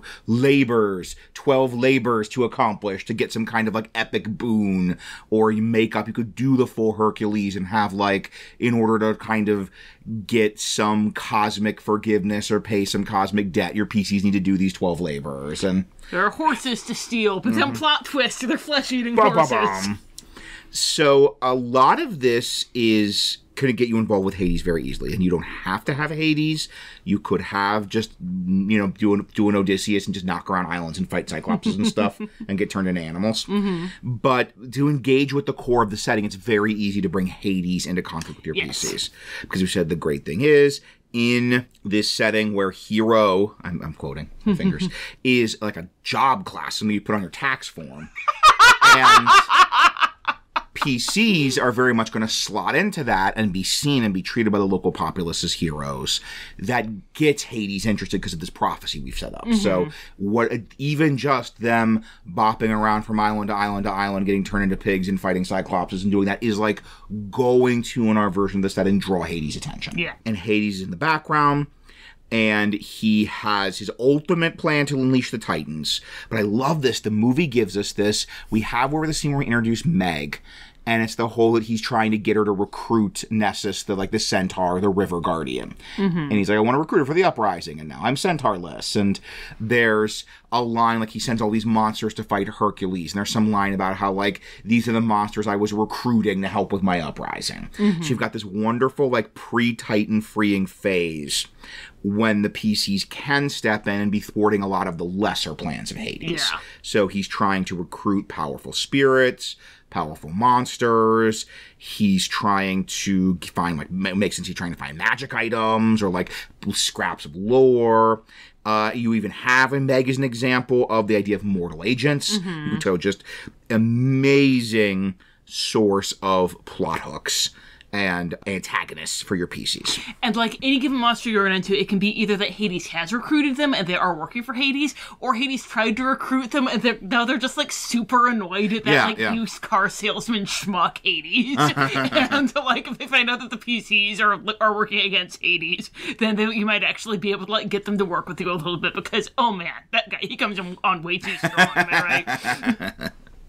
So it's just so great. You have all this Hades as a plot engine that is going to be clashing with the PCs and that is going to be driving stuff toward them even, which fits that kind of tragic fate. The whole, like, he was being such an obnoxious jerk to the person that could have helped him do his plan that it drove them into helping the PCs instead and overthrowing them. Medusa didn't fall off the turnip truck yet. Yeah. Come on. So now, and plus you get that cool, like, you're all ready for the Medusa fight, and she's like, Hades, I hate that guy. How can I help you defeat him? And it's going to be so much fun for your PC. Like, wait, Hades, I hate that guy. Yeah. It'll stop you and Hades. Hades, I don't work for Hades. I hate that guy. Oh, great. You know, I did what you wanted. Now I have snakes for hair and turn me into stone. This is not the deal I was imagining. And the great thing is, since this is all part of Hades' torment, like, the metaphysics of this setting, the dark powers are working behind the scenes to make these, like, ironic comeuppances happen. Yes. And the PCs can be an integral part of the dark powers' ironic comeuppance. I just realized, you know, who's really gonna hate Hades is going to be a very high-level bard who you can absolutely, like, recruit to your cause. Yes. Because Hades still has his wife down in the He's being a real jerk about it. He's being a real jerk about it. Like, oh man, you can have a thing where, like, you're trying to go and recruit Orpheus to help you fight Hades. Because Orpheus hates that guy. And then you get, like, Orpheus' talking, singing head, and you're carrying around Orpheus's head. And it is like a bardic weapon of mass destruction. You can just, like, point Orpheus's head at someone. He can level 20 bard them. I love Greek mythology so much. It's so good. And it's not just like, there is a random myth about this thing, and your players are like, oh, that's cool. They're like, it's Orpheus. We found Orpheus's severed head. His animate singing head, and he's really mad at Hades, and is, like, totally on board helping us mess up Hades' plan. But now the Bacchae are chasing us everywhere. Yeah. The whole campaign. Just unfair. Yeah, right. Or even just, like, it's not just a random monster. It's like Medusa. And turns out Medusa hates Hades and is, like, helping us now, and that's super cool. We've mentioned a couple times that Mystic Odysseys of Theros, this is a great book. It's a great resource. I would not want to run this without that book, if for nothing else than the monsters and the player races. So, like, that gives you the satyr, I think that gives you centaurs, and that gives you a ton of stuff. It gives you, like, a golden fleece ram. Oh, nice. That gives you hydras, that gives you... And a lot of those monsters might be more in classical D&D, but part of Theros is trying to give you a bit more of a, like, classical Greek version of those monsters. So a bit more of a classical Greek Hydra than, like, a standard monster manual Hydra. And also it's got some great maps, like maps of temples and maps of cities and, like, maps you can use for, like, a Greek flavored dungeons. And it has a bunch of, like, backgrounds and subclasses that you could pull in, especially if you want to have PCs from Olympus. So I know they had, I believe it was, like, for fighter, and it was you're a wrestler. And there was a lot of, like, grapples and holds and stuff. Or I believe it was a version of Paladin, which is basically like, you're a Paladin of Arete, you're a Paladin of greatness, of glory. And that's kind of all your Paladin stuff is about achieving glory. And that's just, they give you this cool flavor stuff, and you could take that, and all you need to do to run all of Mystic Odysseys of Theros in this setting is just change the gods. So, once again, great resource. If you're like, oh my gosh, I have to run that campaign with Orpheus's head and the Bacchae, then, like, get Theros too, please. So, one of the last things we always like to do is then talk about aging it down and aging it up. Doing it for younger people, doing it for older people. And honestly, Disney's Hercules, Disney's spin on Greek mythology is like a fantastic way to discuss this. A fantastic, like, topic for that discussion. This is the only time that we're going to say anything is fantastic about Disney's spin on Greek mythology. Yes. But I was there and not his wicked stepmother. It was right there. We'll be here all night. He's hanging out, giving him a thumbs up. So, aging down, like, really obvious, be the movie, like, mostly slapstick for the violence, mostly fisticuffs, and the big thing in terms of our version of the setting is, like, avoid the horror element, which is that horror of fate. that like that horror of fate and the idea of that whole thing we set up that kind of makes it really amazing from our perspective of you are a hero, you have a tragic flaw, you are doomed to your downfall. Not for kids. Kids, this is just a cool setting with a spooky bad guy and maybe slightly creepier monsters than in the movie. You could do with kids, you could have fun with a tragic fate if it's like they don't have the tragic fate. PCs are tragic fateless. Yes. But there are other people who do have tragic fates, but they can help them escape their tragic fate. Yeah. So, like, you could have a thing of, like, you know, maybe Hercules has he's fated to be killed by Hades, but then the kids can find the loophole to the prophecy and save him. It feels kids so do smart. love finding loopholes in prophecies. They do love finding loopholes in everything. Like, kids would love doing that whole... You made this deal with Hades, but part of the deal is that no harm would come to Meg, and she got smushed by a pillar, so now the deal's off. Like, they would, there's a reason that moment hits so well to adults or to kids watching the movie, is that kind of, like, kid bedtime loophole nonsense. Oh, they're so legalistic. Oh, man, they'd love that, yeah. So what about, I mean, basically, so aging down, do the movie.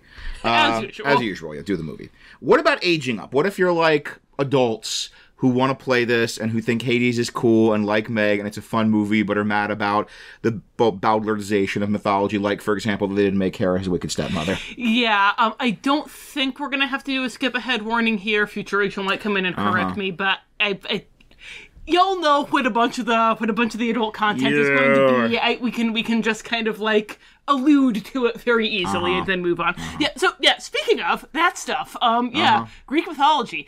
Session 0, the heck out of it, obviously. Yep. There's a whole lot of stuff that you can do that's playing into the more adult elements of Greek mythology, and just the obvious, and then along came Zeus. Mythology.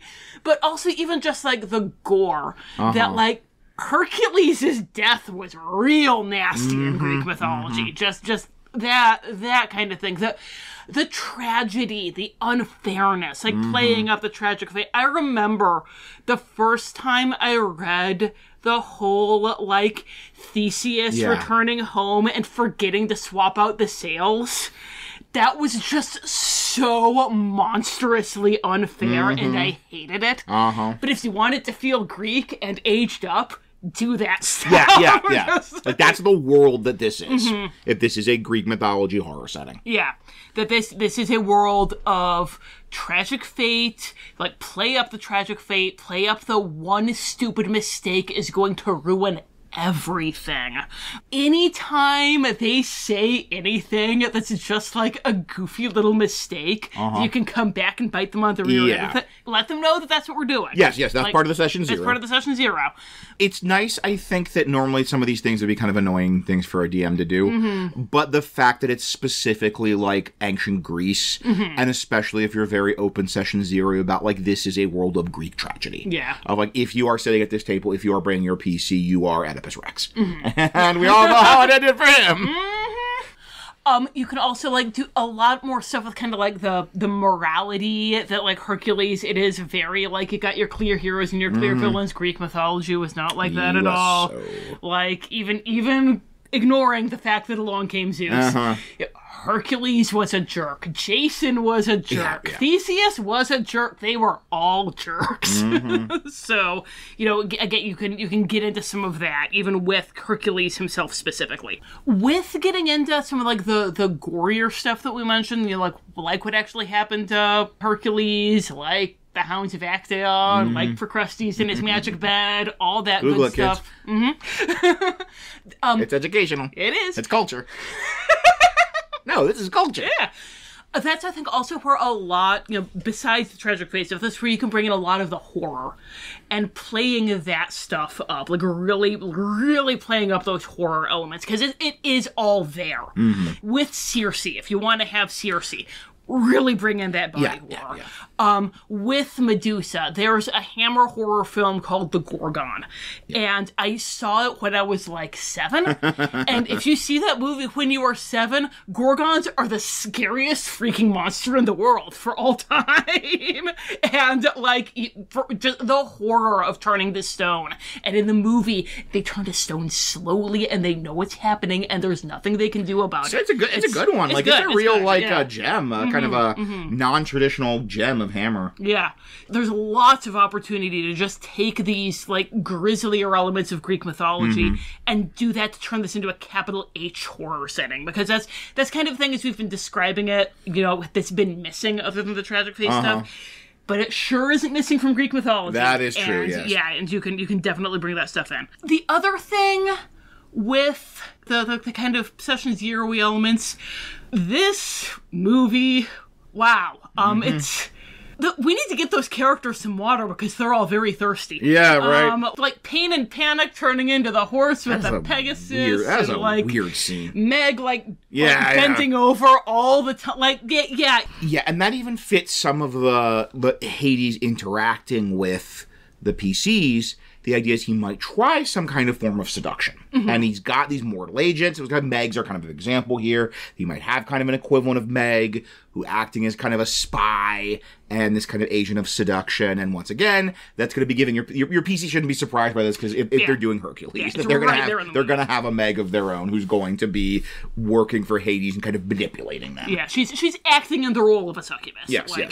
So whether you want to play this with younger kids that like Hercules, and whether you want to play this with older adults who like Hercules and have very complicated feelings about it because it was a lot of fun, but they know more about Greek mythology now. We hope we've given you something you can build on, what we think is a fantastic campaign setting for either of those demographics, and then we will wrap our discussion of this fantastic campaign setting and give you our parting thoughts in a section we like to call Parting Thoughts.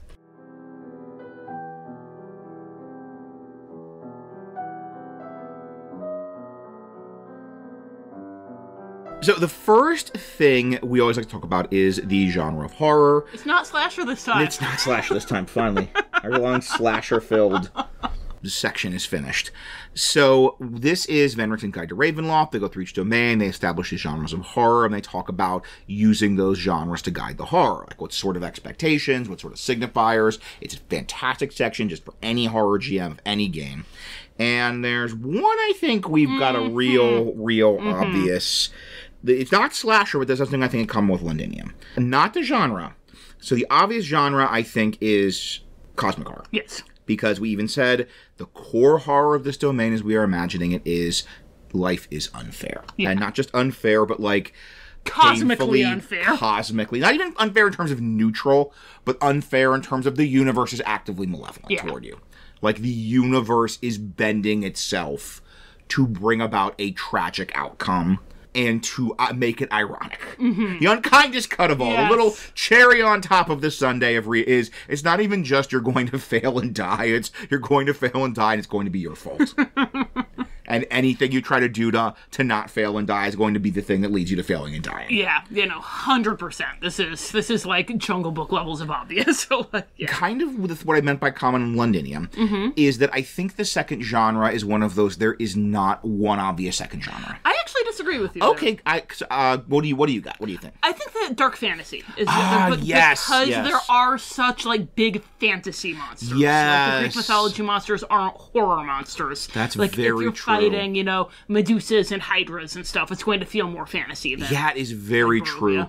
A lot of the aesthetics, too, are things we associate with fantasy. Yeah. Like just having togas, having bronze shields, having helmets with big, like, horsetail plumes on them is going to be, like, the little cheek guard things, is going to, like, feel very dark fantasy. Oh, yeah, I think... heroism and quests are like a built-in part of the setting. Yeah, you're a hero, and you're going to find the Golden Fleece and bring it back, because you're a hero. And that's very true. No, I think you're right, actually, now I don't think about it. But go ahead and pitch your other genres you could put in. I was going to pitch, basically, it's one of those that, because the setting's so rich, I think any genre could work. Yeah. So you mentioned Circe, and I was like, oh, body horror. And even, like, that's the thing. If you want to do a kind of Circe witch magical transformation, there's plenty of other magical transformations, too. You're going to turn into a laurel tree or something. Yeah, we just talked about the Gorgon. Yeah, that's a big body horror element. You're slowly turning into stone.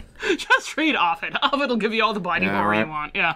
Or you could do slasher. If you are in a labyrinth with a minotaur hunting you, that's basically a slasher movie. He's just Jason with horns.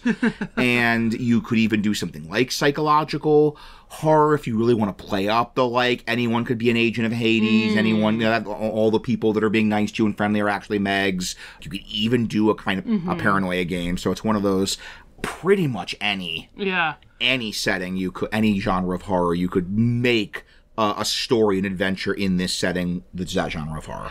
We had to cut it, but Tom was accidentally saying series instead of Circe a couple times there, which made me think you could even do like a disaster horror where you do Hades and Persephone. Yeah. And suddenly the world is plunged into endless winter, and that's like his current plan, is to kind of like freeze everybody and you have to go down and rescue Persephone. That's awesome, yeah. You could, that's awesome. Or... This Greek mythology, you can do anything. You can do anything. Or even Ceres. They have a kind of goddess of the harvest in Pharos. And with each of the gods, they have plot hooks, and having being an antagonist.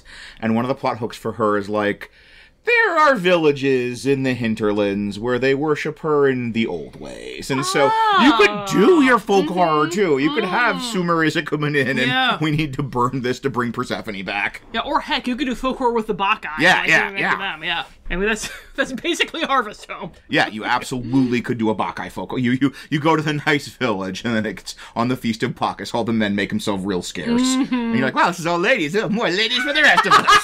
Oh, boy, they sure are loading us up with wine. Everybody's super drunk. Thanks, GM. This is going to be fun. Best session ever. It's not a party. Death by Snoo Snoo. It is not a party. You think it's a party. It's not a party. It's the flippin' Bacchae. Frickin' bop. You're going to get torn apart and eaten. The death is not by Snoo Snoo. Yeah. So anything. But I think you're absolutely right in terms of the, like, dominant. And even a lot of those other genres are going to be sort of dark fantasy flavor. So this isn't Jason with a machete chasing you through the labyrinth. It's a minotaur chasing through the labyrinth. So yeah, absolutely. We also have to talk about what kind of game you can run in this setting. I believe we've tipped our hand. We've not tipped our hand. We've, like, flipped it over and waved it in front of your face here. Like we already laid the cards on the table, like we called. Yeah. We're kind of holding our cards in reverse.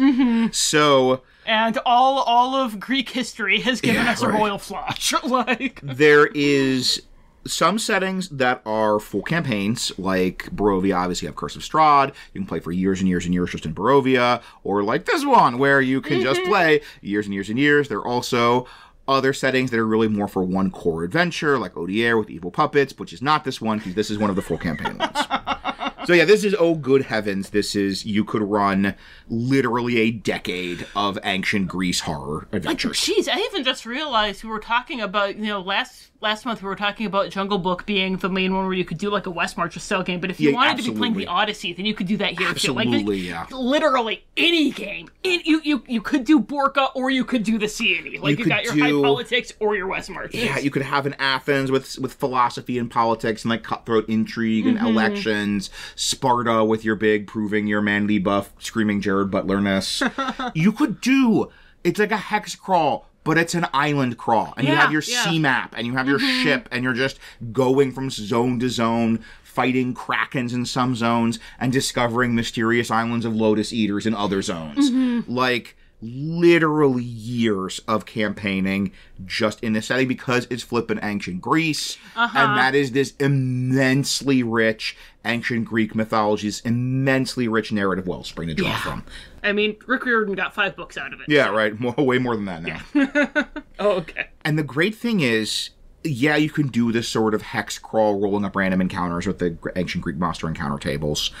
But I think this is even stronger than that in terms of scale, because you have that theme of fate and tragic flaw. Yeah. And that kind of makes a thematic through line that can be carrying you from like island to island to island to island. There's always that through line of fate and of tragic fate and of tragic flaws that you have, your PCs have their flaws in their character sheet, and just keep having those flaws not just be like a cool role-playing detail, but like a thing that's majorly hindering them. And it communicating through your gameplay that this is a flaw that is going to destroy them. Yeah. In fact, unlike Odier, we said this is not just a one-shot, but this is one of those ones where I think doing it as a one-shot would almost be a disservice. Yes, because you can't really explore and dig into and have an organic way that theme of fate and of tragic flaw. Like, you can't really get a full cycle of Hercules that you could with a, like, multiple, many dozens of sessions campaign. Like, you're going to want to be here for at least a couple months. Yeah, like, yeah. You have, as we mentioned, plenty of opportunities. Put in as many islands as you want, as many cities as you want. You want the, noble Wonder Woman Paradise Island, like island of magical warrior women with a black-haired flying bullet repelling queen. Then you could absolutely do that. And the great thing is, any kind of random weird island of weird stuff would, even if it's not something directly from like the Odyssey or the Argonauts, will fit the feel. Yeah. Like, it'll fit the flavor. Any of the Ghost of Saltmarsh Hash, the like random island table, or you're rolling, any of those would feel not out of place in an Odyssey campaign. Or any kind of like weird, there's no Greek mythology as far as I know about weird Greek harvest festival human sacrifice people. But you could do that. Yeah, It would, if I told you there was, you wouldn't be confused or disbelieve. You'd be like, yeah, okay. Yeah, okay. Oh, yeah, the village. I'm not familiar with that one, but the one about the village that would sacrifice people to the harvest gods. And obviously the core adventure is you're stopping Hades from doing something. Yeah. He's got some kind of plan, and his action leads you to stopping him. So you are going to stop him. That's the great thing. This is not one of those like, oh, this setting says you're out of luck. Like, the setting says you the PCs lose. No, the setting actually says you win. Yes. The setting says you will beat Hades, but there will be some kind of tragic ending, tragic price that derived from your flaw. So it's almost like if the movie stopped after Meg's death, we didn't have to go in the underworld and get her back. And we're putting this here even though it doesn't really fit because we don't really have anywhere else to put it. This is kind of like when we were talking about the Lunar Chronicles in the Snow White episode. I just kind of threw it into AUs. But this is a possible thing to have in an adventure, so we're going to go ahead and put it here. There was a book called Starless by Jacqueline Carey. Really good, very cool, kind of like standalone fantasy novel, really interesting gender stuff, and absolutely fantastic disabled character rep. But there's a thing in there where there's a magic item, and I don't remember what it's called, but you can use it to change your fate. It's this incredibly powerful magic. It was like a vial of liquid, and you throw it down, and you break the vial, and the liquid escapes, and you throw it down, and you yell, change my fate. And it'll change your fate, but you don't know what it's going to change it to. And that would be a really cool MacGuffin to throw in. Yeah. The idea that, you have a tragic fate, you can go and you can find this thing and you can change your tragic fate. Hades probably really wants this thing. Yeah. Because it's going to change his tragic fate, but the thing is, it can change it to something else that's just as tragic. So that could be a really interesting thing to throw at your PCs, and even like doing a thing where if they want to change something about their character, maybe they shatter this thing to change their fate, and now suddenly like their flaw or their ideal or their bond is different because they've shattered this thing. That's cool. Yeah. The great thing with this is you're describing this, and I'm thinking, you know what? I'm imagining random PCs, and in my experience, PCs really, part of like the power fantasy of D&D is the sort of not having rules, not having restrictions. So if you tell PCs this is a domain of tragic fate, like you are doomed to a tragic fate, I feel like there's a good number going to be like, oh, well, how do I get out of that? Yeah. What's the loophole? How do I get out of that? Like, and that's going to be their number one priority, just because they really don't like being kind of told what to do. Yeah. So, and you say, oh, there is this magic liquid that will let you change your fate. It's the only thing that lets you change your fate. I feel like there's a good number of PCs that's all you need to do is tell them this exists, and that'll become their priority, be finding this liquid. And you're very upfront about, like, it might be better, it might be worse, you don't know. It's going to be like, it's chaos. Like, this thing is like pure chaos. Yeah. Maybe even connect it with the Titans, that idea of this sort of, this is pure chaos, this is pure uncertainty. Yeah. Oh, this is yeah. like it could totally come with the Titans. I love that. But this is like a piece of that primordial pre-Zeus world of pure chaos that's not locked into the order of fate. And they're gonna go and do it. And once again, it's that GM magic trick / horrible dark Greek fate magic trick of like, your choice is leading to this happening, and your attempt to avoid this dark fate is going to be the thing that lets me impose the dark fate on you. Especially if you're going to get that pushback, just saying, no, there is... I think even if they don't end up getting it or pursuing it, it'll take some of the sting out, saying, no, there is this way around. Yeah. like, you're not locked into these rules of this setting. There is a way to defy the rules of the setting. There's like the equivalent of a wish spell. Yeah. So, one of the reasons this is such a fruitful setting for us is because, as we said, we have literally an entire canon of pretty well-known mythology to draw on, but also because this is a huge unfulfilled niche in Ravenloft, and not just in 5e Ravenloft, but really in any iteration of Ravenloft. Yeah. So, Rachel, are there any old material you could connect this to? Okay, this is another one where I have, like, a really big paragraph here, so I'm sorry if this, like, goes into, like, Great Mouse Detective level stuff. But the one place where they did touch on Greek mythology in previous iterations of Ravenloft actually was when we were talking about Great Darklords and Not So Great Darklords. I mentioned Althea. And she, like, it technically wasn't 100% clear whether or not she was a Dark Lord, but she was totally a Dark Lord. And she was a Medusa, and her domain was this island called Demise off the coast of Lamornia. And you would shipwreck on Demise, and you go in, and there was this labyrinth full of, like, amazingly detailed statues. And every single one of the statues, the people had faces frozen in expression of terror and agony. So, That's awesome. This is totally fine. That's great. I love that. And just you're wandering through the labyrinth, and then you become, like, gradually aware of Althea, and she's picking you off one by one. But the thing with Althea is she has been alone in the labyrinth, turning everyone she sees to stone for her entire life.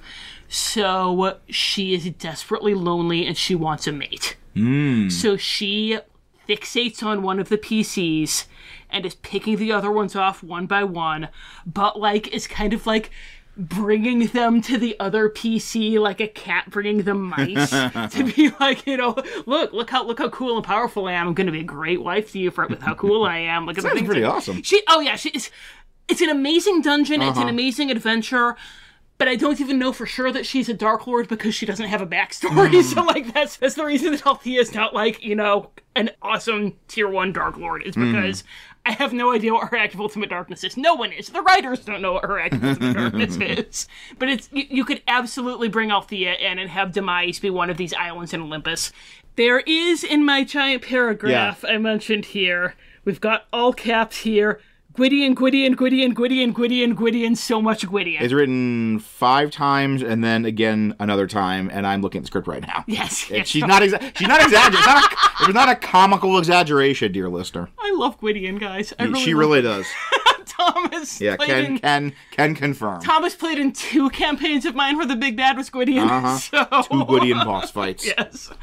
So, Gwydion, I believe in 5e it mentions that there's, like, the domain of Fae that's within Tempest, right? There's something about there being, like, a Fae domain that's kind of, like, hidden underneath Tempest.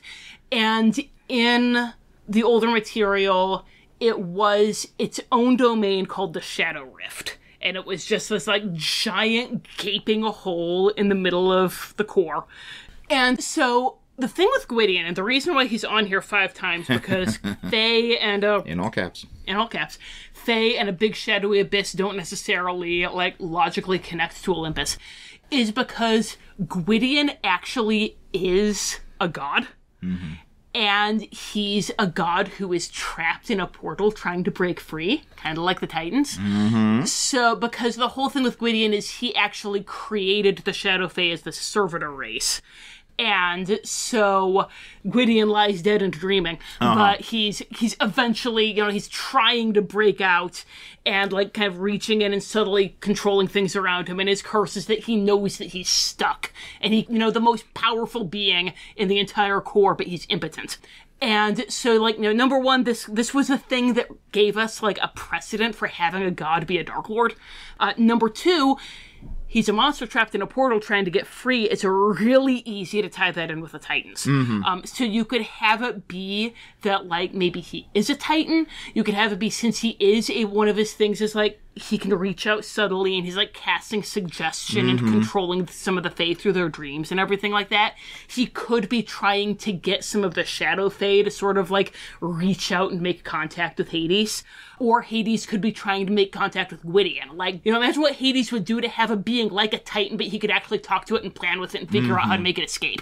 If he can get Gwydion out, he can get the Titans out. So he would really want to be conspiring with him. Speaking of, one of the great things with Hades is that he's going to tie in so well with so many darklords, because who among the darklords doesn't want to change their fate? Like, especially if you've got this fate-changing MacGuffin. Just about any Dark Lord who has, like, any awareness of the situation they're in is going to eat that up with a spoon. Especially Aslan, which, you know, as we just dropped a great big adventure hook in the D fiction, because, once again, Hades knows Aslan is also working night and day to escape his fate, you know, to change his fate and to break free of these, like, cosmic beings that are binding him in this place he doesn't want to be bound. So even if you're not basing your campaign out of Olympus, if you're basing it out of Darkon or Barovia or, you know, Hazlan or any other place where the Dark Lord has this kind of metaphysical awareness, you're going to be able to work in an alliance with that Dark Lord in Hades, or an attempted alliance with that Dark Lord in Hades, really easily. You absolutely could have a Curse of Strahd connection with, like, Strahd hears that in Olympus there is this magic item that lets you change your fate. And he doesn't know all the metaphysics of, like, you know, the domain and the dark powers and everything. But, you know, it's very possible to do a version of Strahd that has, like, come to realize he's cursed. Yeah. And, you know, he thinks of it as a curse. And he hears about this item and interprets it as, it can break my curse. Yeah. So that can be the hook that gets the PCs there if they're coming in from Barovia. Is maybe they're getting it for Strahd, they agree to get it for Strahd in exchange for something else, or even maybe they're like agents of Strahd after it and they're like, oh, we have to get it first. Classic PC behavior. We have to get the MacGuffin before the bad guys get the MacGuffin. And then, speaking of fate, one thing we haven't talked about is the fates. Yeah. They do show up in the movie. And it really feels like they should be connected to the Vistani somehow. Just that, you know, there are these women who, like, see the future and give, you know, vague prophecies and whatnot. Like set things in motion. And it really seems like they should be connected to the Vistani. So even if it's just having the Fates appear as 3 Vistani women, like, I can't believe I'm going to... I guess this is something else that we can take from Tower of Doom, which is a gaming thing, but you could have it be the Fates for these 3 Vistani women who are, like, clearly maiden, mother, and crone animals. Then that really feels like it fits. So, like, no, it's Olympus, but it's in Ravenloft. An Easter egg for Tower of Doom, if you were really looking for a way to work that in. And it feels like the Vistani in general should have some kind of, like, strong connection to Olympus because of all the fate stuff. I'm not quite sure what that connection is. Like, if you have any ideas, please let us know. Because maybe something where they're working against Hades because, like, if the Titans get loose, then all that chaos is really going to mess up the site. Like, they're not going to be able to have, you know, seeing the past and the future anymore.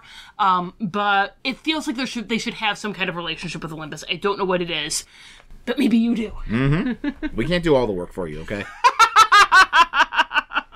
We're not selling you one of them 5e full-made campaigns, okay? This is free. So, I've talked enough. Yes. About Gwydion. And other people. About Gwydion. And other people. So, the last thing we always like to talk about is the strengths and the challenges. And I feel like we've also tipped our hand a little bit. It's so great, It's guys! so great. It's mostly so strengths. Good. Mostly strength. The strengths, as we had a very long... I'm not going to repeat as much as I want to, but I think Ancient Greece is a fantastic setting for a D&D game, just period. And that having the Theros book in 5e specifically, like, does a lot of the work for you. So you're like, oh no, I need to homebrew a satyr. No, you don't. Your PC can be a satyr. They can be Grover from Percy Jackson. And they did the work for you. Or like, oh, even some of the spells or some of the backgrounds or stuff, they've done the work for you. And you have got a great villain in Hades. You know, a lot of the Dark Lords are great villains, but this is one that has this direct connection to the PCs, this interest in the PCs, and is like generating plots. Is very like actively going to generate plots for the PCs to deal with. And then, of course, you have literally centuries of mythology, very well-known mythology to draw from, which can give you cool stuff like monsters or places or evil murder beds. But even more than that, it can give you just narrative beats that are going to feel right to most of your pieces. They're going to resonate. They're going to resonate. So even just when it's just completely, it's kind of horrible curse on you, and you go to the oracle, and you're like, oh yeah, the oracle, cool, we'll go to the oracle. And the oracle says you have to do 12 labors. And if you complete these 12, mythic labors, the curse will be lifted. And they're not going to be like, this is railroading garbage. Yeah. It's going to be like, oh yeah. Fetch quest. Fetch quest. No, it's going to be like, oh yeah, that checks out. That feels right. We're in a spooky cave with a lady in a toga, and there's Doric columns everywhere, and everybody's got bronze shields and helmets with big horsetail plumes. It feels right that we do 12 labors and this curse is lifted. Like, that fits. And that is a wonderful thing as a GM to have. That immediate kind of a buy-in, that immediate sort of player acceptance of the narrative logic of the setting. And ancient Greece gives you that, and so Olympus gives you that. Yeah. But there are some challenges, and we have touched on some of those. Yes. So, Rachel, challenges. I think the biggest challenge is that the theme of fate can feel very real. Even if your players are on board with it, this sense of that their tragic flaw is eventually going to overcome them. It could feel railroady, and it could feel kind of nihilistic in a like, why am I even coming to the table if it's just going to end badly way. Like, it's easy to say you're on board with this, but especially because D&D normally is such the sort of power fantasy of, like, freedom and control, and this is in direct opposition to that. It might be like, it's going to be so cool. We're going to be like, I'm an Oedipus. We're going to be tragic heroes, and it's going to have doom. But then you're playing, like, I don't actually want this. Like, this is actually kind of chafing me to know that I am tragically flawed doomed. I like my character too much. I don't want this to happen. Yeah. And just... as a GM, it is going to take a delicate touch to make it feel like the character's choices matter, but they are still tragically doomed. So that's going to be difficult. This tragic fate thing, it is like a very, very useful tool to put in a DM's toolbox, but it's one that could be misused very easily. Yes. Like it can be very easy become a shortcut or a railroad or something that a heavy-handed DM can make the game not fun people. Very delicate touch. I could see people playing a game in this setting and leaving the table crying with frustration if you don't do this right. The other thing, it's not as big of a challenge because it's taken care of pretty easily with a session 0, but it's a less obvious kind of session 0ing thing, is that there is such a tonal disconnect between the Disney movie and its source material. Like, this is such a Disneyfication of Greek mythology. Yes. And if you are doing kind of a Kingdom Hearts style Disney campaign, or if your players know what that, like, Disney's Hades is the darklord here, then having, Medea show up is going to be a big tonal disconnect. Jarring, yeah. So just making sure everyone's on the same page. And then on the flip side, if your players are like, oh yeah, we're gonna do like Greek tragedy, and I'm gonna be this like big jerk who gets Ariadne to see me through the labyrinth and then ditches her, and then it's Disney's Hercules, they're gonna be real mad. And they're buying novelty sneakers. Yeah. Make sure everybody knows what kind of game you're playing. Yeah. This is one that, to make this work, it needs a very, very, very specific tone, even more so than a lot of other things. You don't have the obvious lean into the source material for tone, because we're almost like, the tone's almost in conflict with the source material. Yeah. Like, for me personally, I think I would be doing it as straight up Greek mythology, but with Disney's Hades as the darklord, and I think that's fine. But again, your table, your tone, and just make sure that it's your table and your player's tonal. So, before we rejoin our narrator and find out where she's going next, if indeed she's going somewhere different, how can they tell us what they decided to do in terms of connecting the Vistani with this setting of Olympus and this theme of fate? Well, you can email us at wonderfulworldofdarklords@gmail.com. You can find us on Facebook or on Tumblr at Wonderful World of Darklords. And between recording this and now, I finally figured out what was going on with Patreon, and so also we're Wonderful World of Darklords on Patreon. And if you join our Patreon, then you can chat about this in our Discord, which is a fantastic place. Our listeners are so cool. I promise, They're so cool. in 48 hours after this drops, there will be like a half dozen really good suggestions for connecting to Vistani. Like, we can't think of anything. I am, our Discord people, they're going to throw out some ideas, and we're going to be like, oh, dang, that was obvious, wasn't it? Like, every freaking time. Oh, wow. Should have thought of that. The inimitable Dusty Purple, who does our bingo cards, like, every time they do a bingo card for us, there'll be something on there that I'm like, oh. I wish I had put we that. We didn't do that, but we should have. So. But no, I'm confident, like, within a day or two, there will be some cool suggestions about how to use the Vistani and connect them with Mount Olympus. Yeah. Or Olympus or the Fates or whatever. So, if you join our Patreon, you get to hang out with all those cool people. If you like how we adapted some of the more horrific elements of mythology and into an interesting game, I've got a couple of horror movies adapted into one-shot adventures, and those are all on DM's Guild. If you just follow more by this author from the DM's Guild write-up for this domain in the show notes, go to DM's Guild, search for Tom Kohler. And also, if you like how we considered how you'd run this for kids that love Hercules, we also have some advice for running more like spooky horror-themed stuff for kids, for younger players, which is also there under my stuff in the DM's Guild. Then, speaking of younger people, I have a picture book, Mother Ghost Nursery Rhymes for Little Monsters. It's exactly what it sounds like. I also have my website, www.rachelkohler.com, where you can find the short stories I've written for adults, one of which does heavily feature classical mythology. If you go look at where I have the links all listed, you can find my short story, Enter the Republic. It might be my favorite short story I've ever written. I'm really proud of it. You sure it's really good. Heads up, the protagonist is a terrible person. And one of the ways that she's a terrible person is there's some casual Islamophobia in there. I do not endorse it. That's just who she is. I'm sorry. So, until next time, which is maybe going to be something a little different from our usual next time. It is. Thank you for listening, and happy gaming.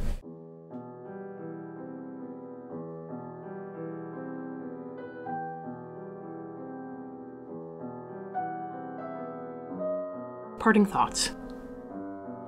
While Olympus seems on the surface to be a haven for adventurers, it is a trap. The people are as fickle with their attentions as their gods once were, and whether it is the hand of fate or of Hades, a hero's downfall is all but guaranteed.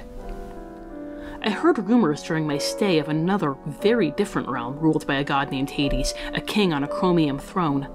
Unfortunately, a visit there was impossible, for one cannot go to Hades Town without a personal invitation, and those who do go do not come back. I will send a report based on the tales I have heard before my next journey. I do not know whether Hades was speaking truthfully or bluffing when he said he knew your plans, Yensid. I know you hold them dear and dread your enemies getting hold of them. Is Hades the only one who knows? Will he attempt to use your secrets as leverage? I do not know, but I know that talking to Hades left an almost palpable layer of grease on my skin. As I entered the mists holding a tiny automaton as a talisman, I reflected that, as frustrated as I have been by my patron's opacity, Hades' slick gamesmanship is far more galling. Perhaps he expected me to convey his offer without comment, as though I were D, his personal messaging companion, or even to push you to reveal your plans in hopes that I could learn them. If so, that was his mistake. Regards, D. Bellerophon received a hero's welcome that makes the hospitality of the peasants of Barovia appear positively warm. Heroes and adventurers are rarely praised in these lands, for the denizens of the mist know that in time they will yield to corruption. These heroes of Olympus are nothing more than egotistical adventurers accomplishing feats of glory for the sole purpose of obtaining godhood.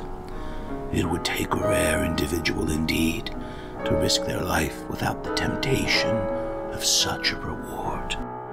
Hades is a powerful entity merely claiming the title of a god, but much like the heroes of Olympus striving to ascend, Hades never shall and will always be nothing more than a glorified jailer, unless, of course, one such as myself were to assist him. An intriguing prospect, but I sincerely doubt he knows much beyond the words of our continuing correspondence. After all, there are precious few who know my secrets, and those that do remain my most loyal servants.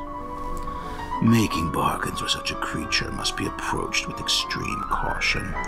Even the bargain he offers me, favor for a favor, appears fair on the surface. But given his nature, such deal will, more often than not, fall in Hades' favor. Regardless, I trust my little scholar shall find what I seek in due time.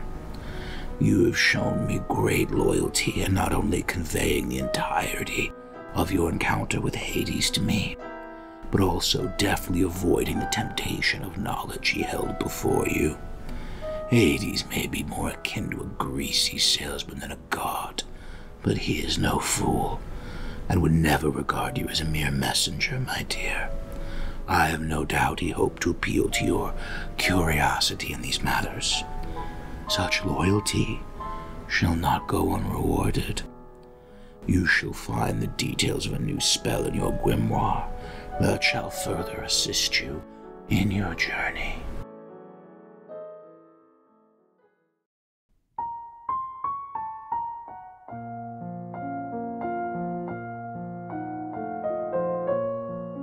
This has been The Wonderful World of Darklords. We have no affiliation with Disney or Wizards of the Coast. All music recordings used in this episode are in the public domain and were obtained through museopen.org. Titles and links are in the show notes.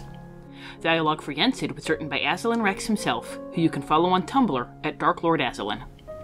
The Wonderful World of Darklords logo was designed by Haylight Jones. You can find links to their work in the show notes. If you'd like to support the show, look for us on patreon.com or find our tip jar on Red Circle. Thanks for listening.